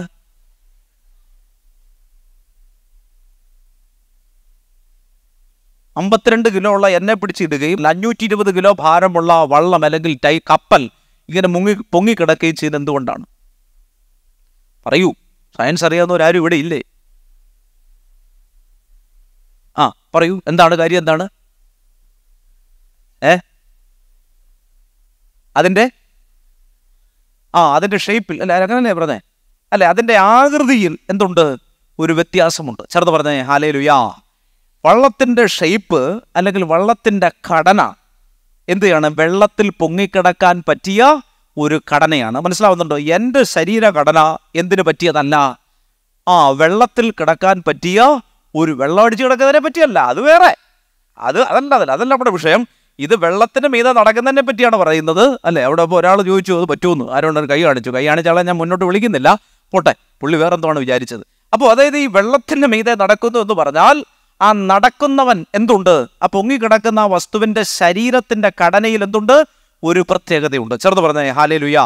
അപ്പോൾ ഈ അത്ഭുതത്തിലൂടെ ദൈവം പഠിപ്പിച്ചെന്താണെന്നറിയാമോ? കർത്താവ് ഈശോ മിശിഹാ പഠിപ്പിക്കുകയാണ്, കർത്താവ് വെള്ളത്തിൻ്റെ മീതെ നടന്നു, എനിക്ക് നടക്കാൻ പറ്റുന്നില്ല, അല്ലെങ്കിൽ പത്രോസിന് നടക്കാൻ പറ്റുന്നില്ല, അല്ലെങ്കിൽ ശിമയോന് നടക്കാൻ പറ്റുന്നില്ല. അതിന് കാരണം എന്താണ്? കർത്താവിന് വെള്ളത്തിൻ്റെ മീതെ നടക്കാൻ പറ്റുന്ന രീതിയിൽ തൻ്റെ ശരീരഘടനയിൽ വ്യത്യാസം വരുത്താൻ ആർക്ക് കഴിയും? ഈശോയ്ക്ക് സാധിക്കും. ചെറുത് പറഞ്ഞേ ഹല്ലേലൂയാ. അപ്പോൾ ഈ രണ്ടാമത്തെ സംഭവത്തിൽ നിന്ന് നമ്മൾ ഒരു സെന്റൻസ് രൂപീകരിക്കുകയാണ്. എന്താണ് ആ സെന്റൻസ് എന്നറിയാമോ? ഒരു വചനം രൂപീകരിക്കുകയാണ്, എനിക്ക് എൻ്റെ ശരീരത്തിൻ്റെ ഘടനയിൽ വ്യത്യാസം വരുത്താൻ സാധിക്കും, എനിക്ക് എൻ്റെ ശരീരത്തിൽ വ്യത്യാസം വരുത്താൻ സാധിക്കും. ചെറുത് പറഞ്ഞേ ഹല്ലേലൂയാ. അപ്പോൾ നിങ്ങൾ ആദ്യത്തെ സെന്റൻസ് എന്തായിരുന്നു? അപ്പത്തിൽ മാറ്റം വരുത്താൻ എനിക്ക് സാധിക്കുമെന്നാണ് ഈശോ ആദ്യത്തിൽ പഠിപ്പിച്ചത്. രണ്ടാമത്തത് എന്താണ് പഠിപ്പിച്ചത്? എൻ്റെ ശരീരത്തിൽ മാറ്റം വരുത്താൻ സാധിക്കും. ഇനി ഇതിനെ രണ്ടിനെയും കൂടെ ഒന്ന് ചേർത്ത് വായിച്ചേ. അപ്പത്തിൽ ശരീരം വരുത്താൻ പറ്റുന്നവൻ, ശരീരത്തെ അപ്പമാക്കിയവൻ, അപ്പത്തെ ശരീരമാക്കി മാറ്റിയവൻ, അതാണ് പരിശുദ്ധ കുർബാന. ചെറുത് പറഞ്ഞേ ഹല്ലേലൂയാ. ഈശോ തൻ്റെ ശരീരം എന്തിലേക്ക് മാറ്റി? അപ്പമാക്കി മാറ്റി. ആ അപ്പം നമ്മൾ ഭക്ഷിക്കുമ്പോൾ ആ അപ്പം ആരായി മാറി? യേശുവായിട്ട് മാറി. മനസ്സിലാവുന്നുണ്ടോ? എന്താണ് വാട്ട് ഈസ് പരിശുദ്ധ കുർബാന എന്ന് ചോദിച്ചാൽ ഒറ്റ വാക്കേ ഉള്ളൂ, അപ്പത്തെ ശരീരമാക്കി മാറ്റി, ശരീരത്തെ അവൻ എന്താക്കി മാറ്റി? ഇത്രയും മറന്നു പോകുമോ? അടുത്തൊരു വെള്ളപ്പൊക്കം വരുന്നത് വരെ നിങ്ങൾ ഓർത്തിരിക്കണം. മനസ്സിലാവുണ്ടോ? അപ്പത്തെ അവൻ എന്താക്കി മാറ്റി? ശരീരമാക്കി മാറ്റി, അല്ലേ? അപ്പത്തെ വിശുദ്ധ കുർബാനയിൽ അപ്പം അവൻ എന്താക്കി മാറ്റി? കർത്താവ് ഈശോ മിശിഹായുടെ തിരുശരീരവും തിരുരക്തവുമാകുന്ന തീക്കട്ടയാക്കി മാറ്റി. ഇനി തൻ്റെ ശരീരത്തിൽ അവൻ വ്യത്യാസം വരുത്തി, അത് നമുക്ക് പറ്റില്ല. അതാണ് പരിശുദ്ധ കുർബാന. അതുകൊണ്ട് പ്രിയപ്പെട്ടവരെ, ശരീരത്തെ അപ്പമാക്കി മാറ്റിയവൻ, അപ്പത്തെ ശരീരമാക്കി മാറ്റിയവൻ, അവൻ എന്തായി മാറി? പരിശുദ്ധ കുർബാനയായി മാറി. ചേർന്ന് പറഞ്ഞേ ഹല്ലേലൂയാ. പറഞ്ഞേ ഹല്ലേലൂയാ. ഇവിടെ എൻ്റെ പ്രിയപ്പെട്ട മക്കളെ, നിങ്ങൾ വിശുദ്ധ കുർബാന മുടങ്ങി ഒരു കാര്യത്തിനും പോകരുത്. നിങ്ങളുടെ വീട്ടിലൊരു കാര്യം നടന്നാൽ പരിശുദ്ധ കുർബാനയിൽ ആലോചന ചോദിക്കാതൊരു കാര്യം നിങ്ങൾ ചെയ്യരുത്. നിങ്ങളുടെ ഇടവക ദേവാലയത്തിൽ ഏറ്റവും പ്രധാനപ്പെട്ട കാര്യം ഈ വിശുദ്ധ കുർബാനയാണ്. നമ്മുടെ ഇടവക ദേവാലയത്തിൽ ഏറ്റവും പ്രധാനപ്പെട്ട കാര്യം തിരുനാൾ റാസയാണ് നിങ്ങൾ വിചാരിക്കരുത്. മനസ്സിലാവുന്നുണ്ടോ? സൺഡേ സ്കൂൾ വാർഷികമാണ് നിങ്ങൾ വിചാരിക്കരുത്. മനസ്സിലുണ്ടോ? റോഡിൽ കാണുന്ന കലാമരുന്നും കരിമരുന്ന് പ്രയോഗമാണ് നിങ്ങൾ വിചാരിക്കരുത്. നമ്മുടെ ശക്തി പ്രകടനങ്ങളാണെന്ന് വിചാരിക്കരുത്. ഈ ദേവാലയത്തിൽ ഏറ്റവും പരിശുദ്ധമായ കാര്യം എന്താണ്? വിശുദ്ധ കുർബാനയാണ്. വിശുദ്ധ കുർബാനയാകണം. ആ വിശുദ്ധ കുർബാനയിൽ നിന്ന് നമ്മുടെ ശ്രദ്ധയെ തിരിക്കാൻ പിശാച് പല സംഗതികളും വരുത്തും. അതിൽ നമ്മൾ വീണു പോകരുത്. ദൈവത്തെ ആരാധിച്ച് നമ്മുടെ ദേവാലയവും നമ്മുടെ സമൂഹവും നമ്മുടെ മക്കൾ, ഈ മുമ്പിലിരിക്കുന്ന കുഞ്ഞുങ്ങളൊക്കെ ഉണ്ടല്ലോ, അവരൊക്കെ അതിശക്തരായി മാറണം. ഒരാൾ പോലും വഴിയരികിൽ വീണു പോകാൻ പാടില്ല. ചേർന്ന് പറഞ്ഞേ ഹല്ലേലൂയാ.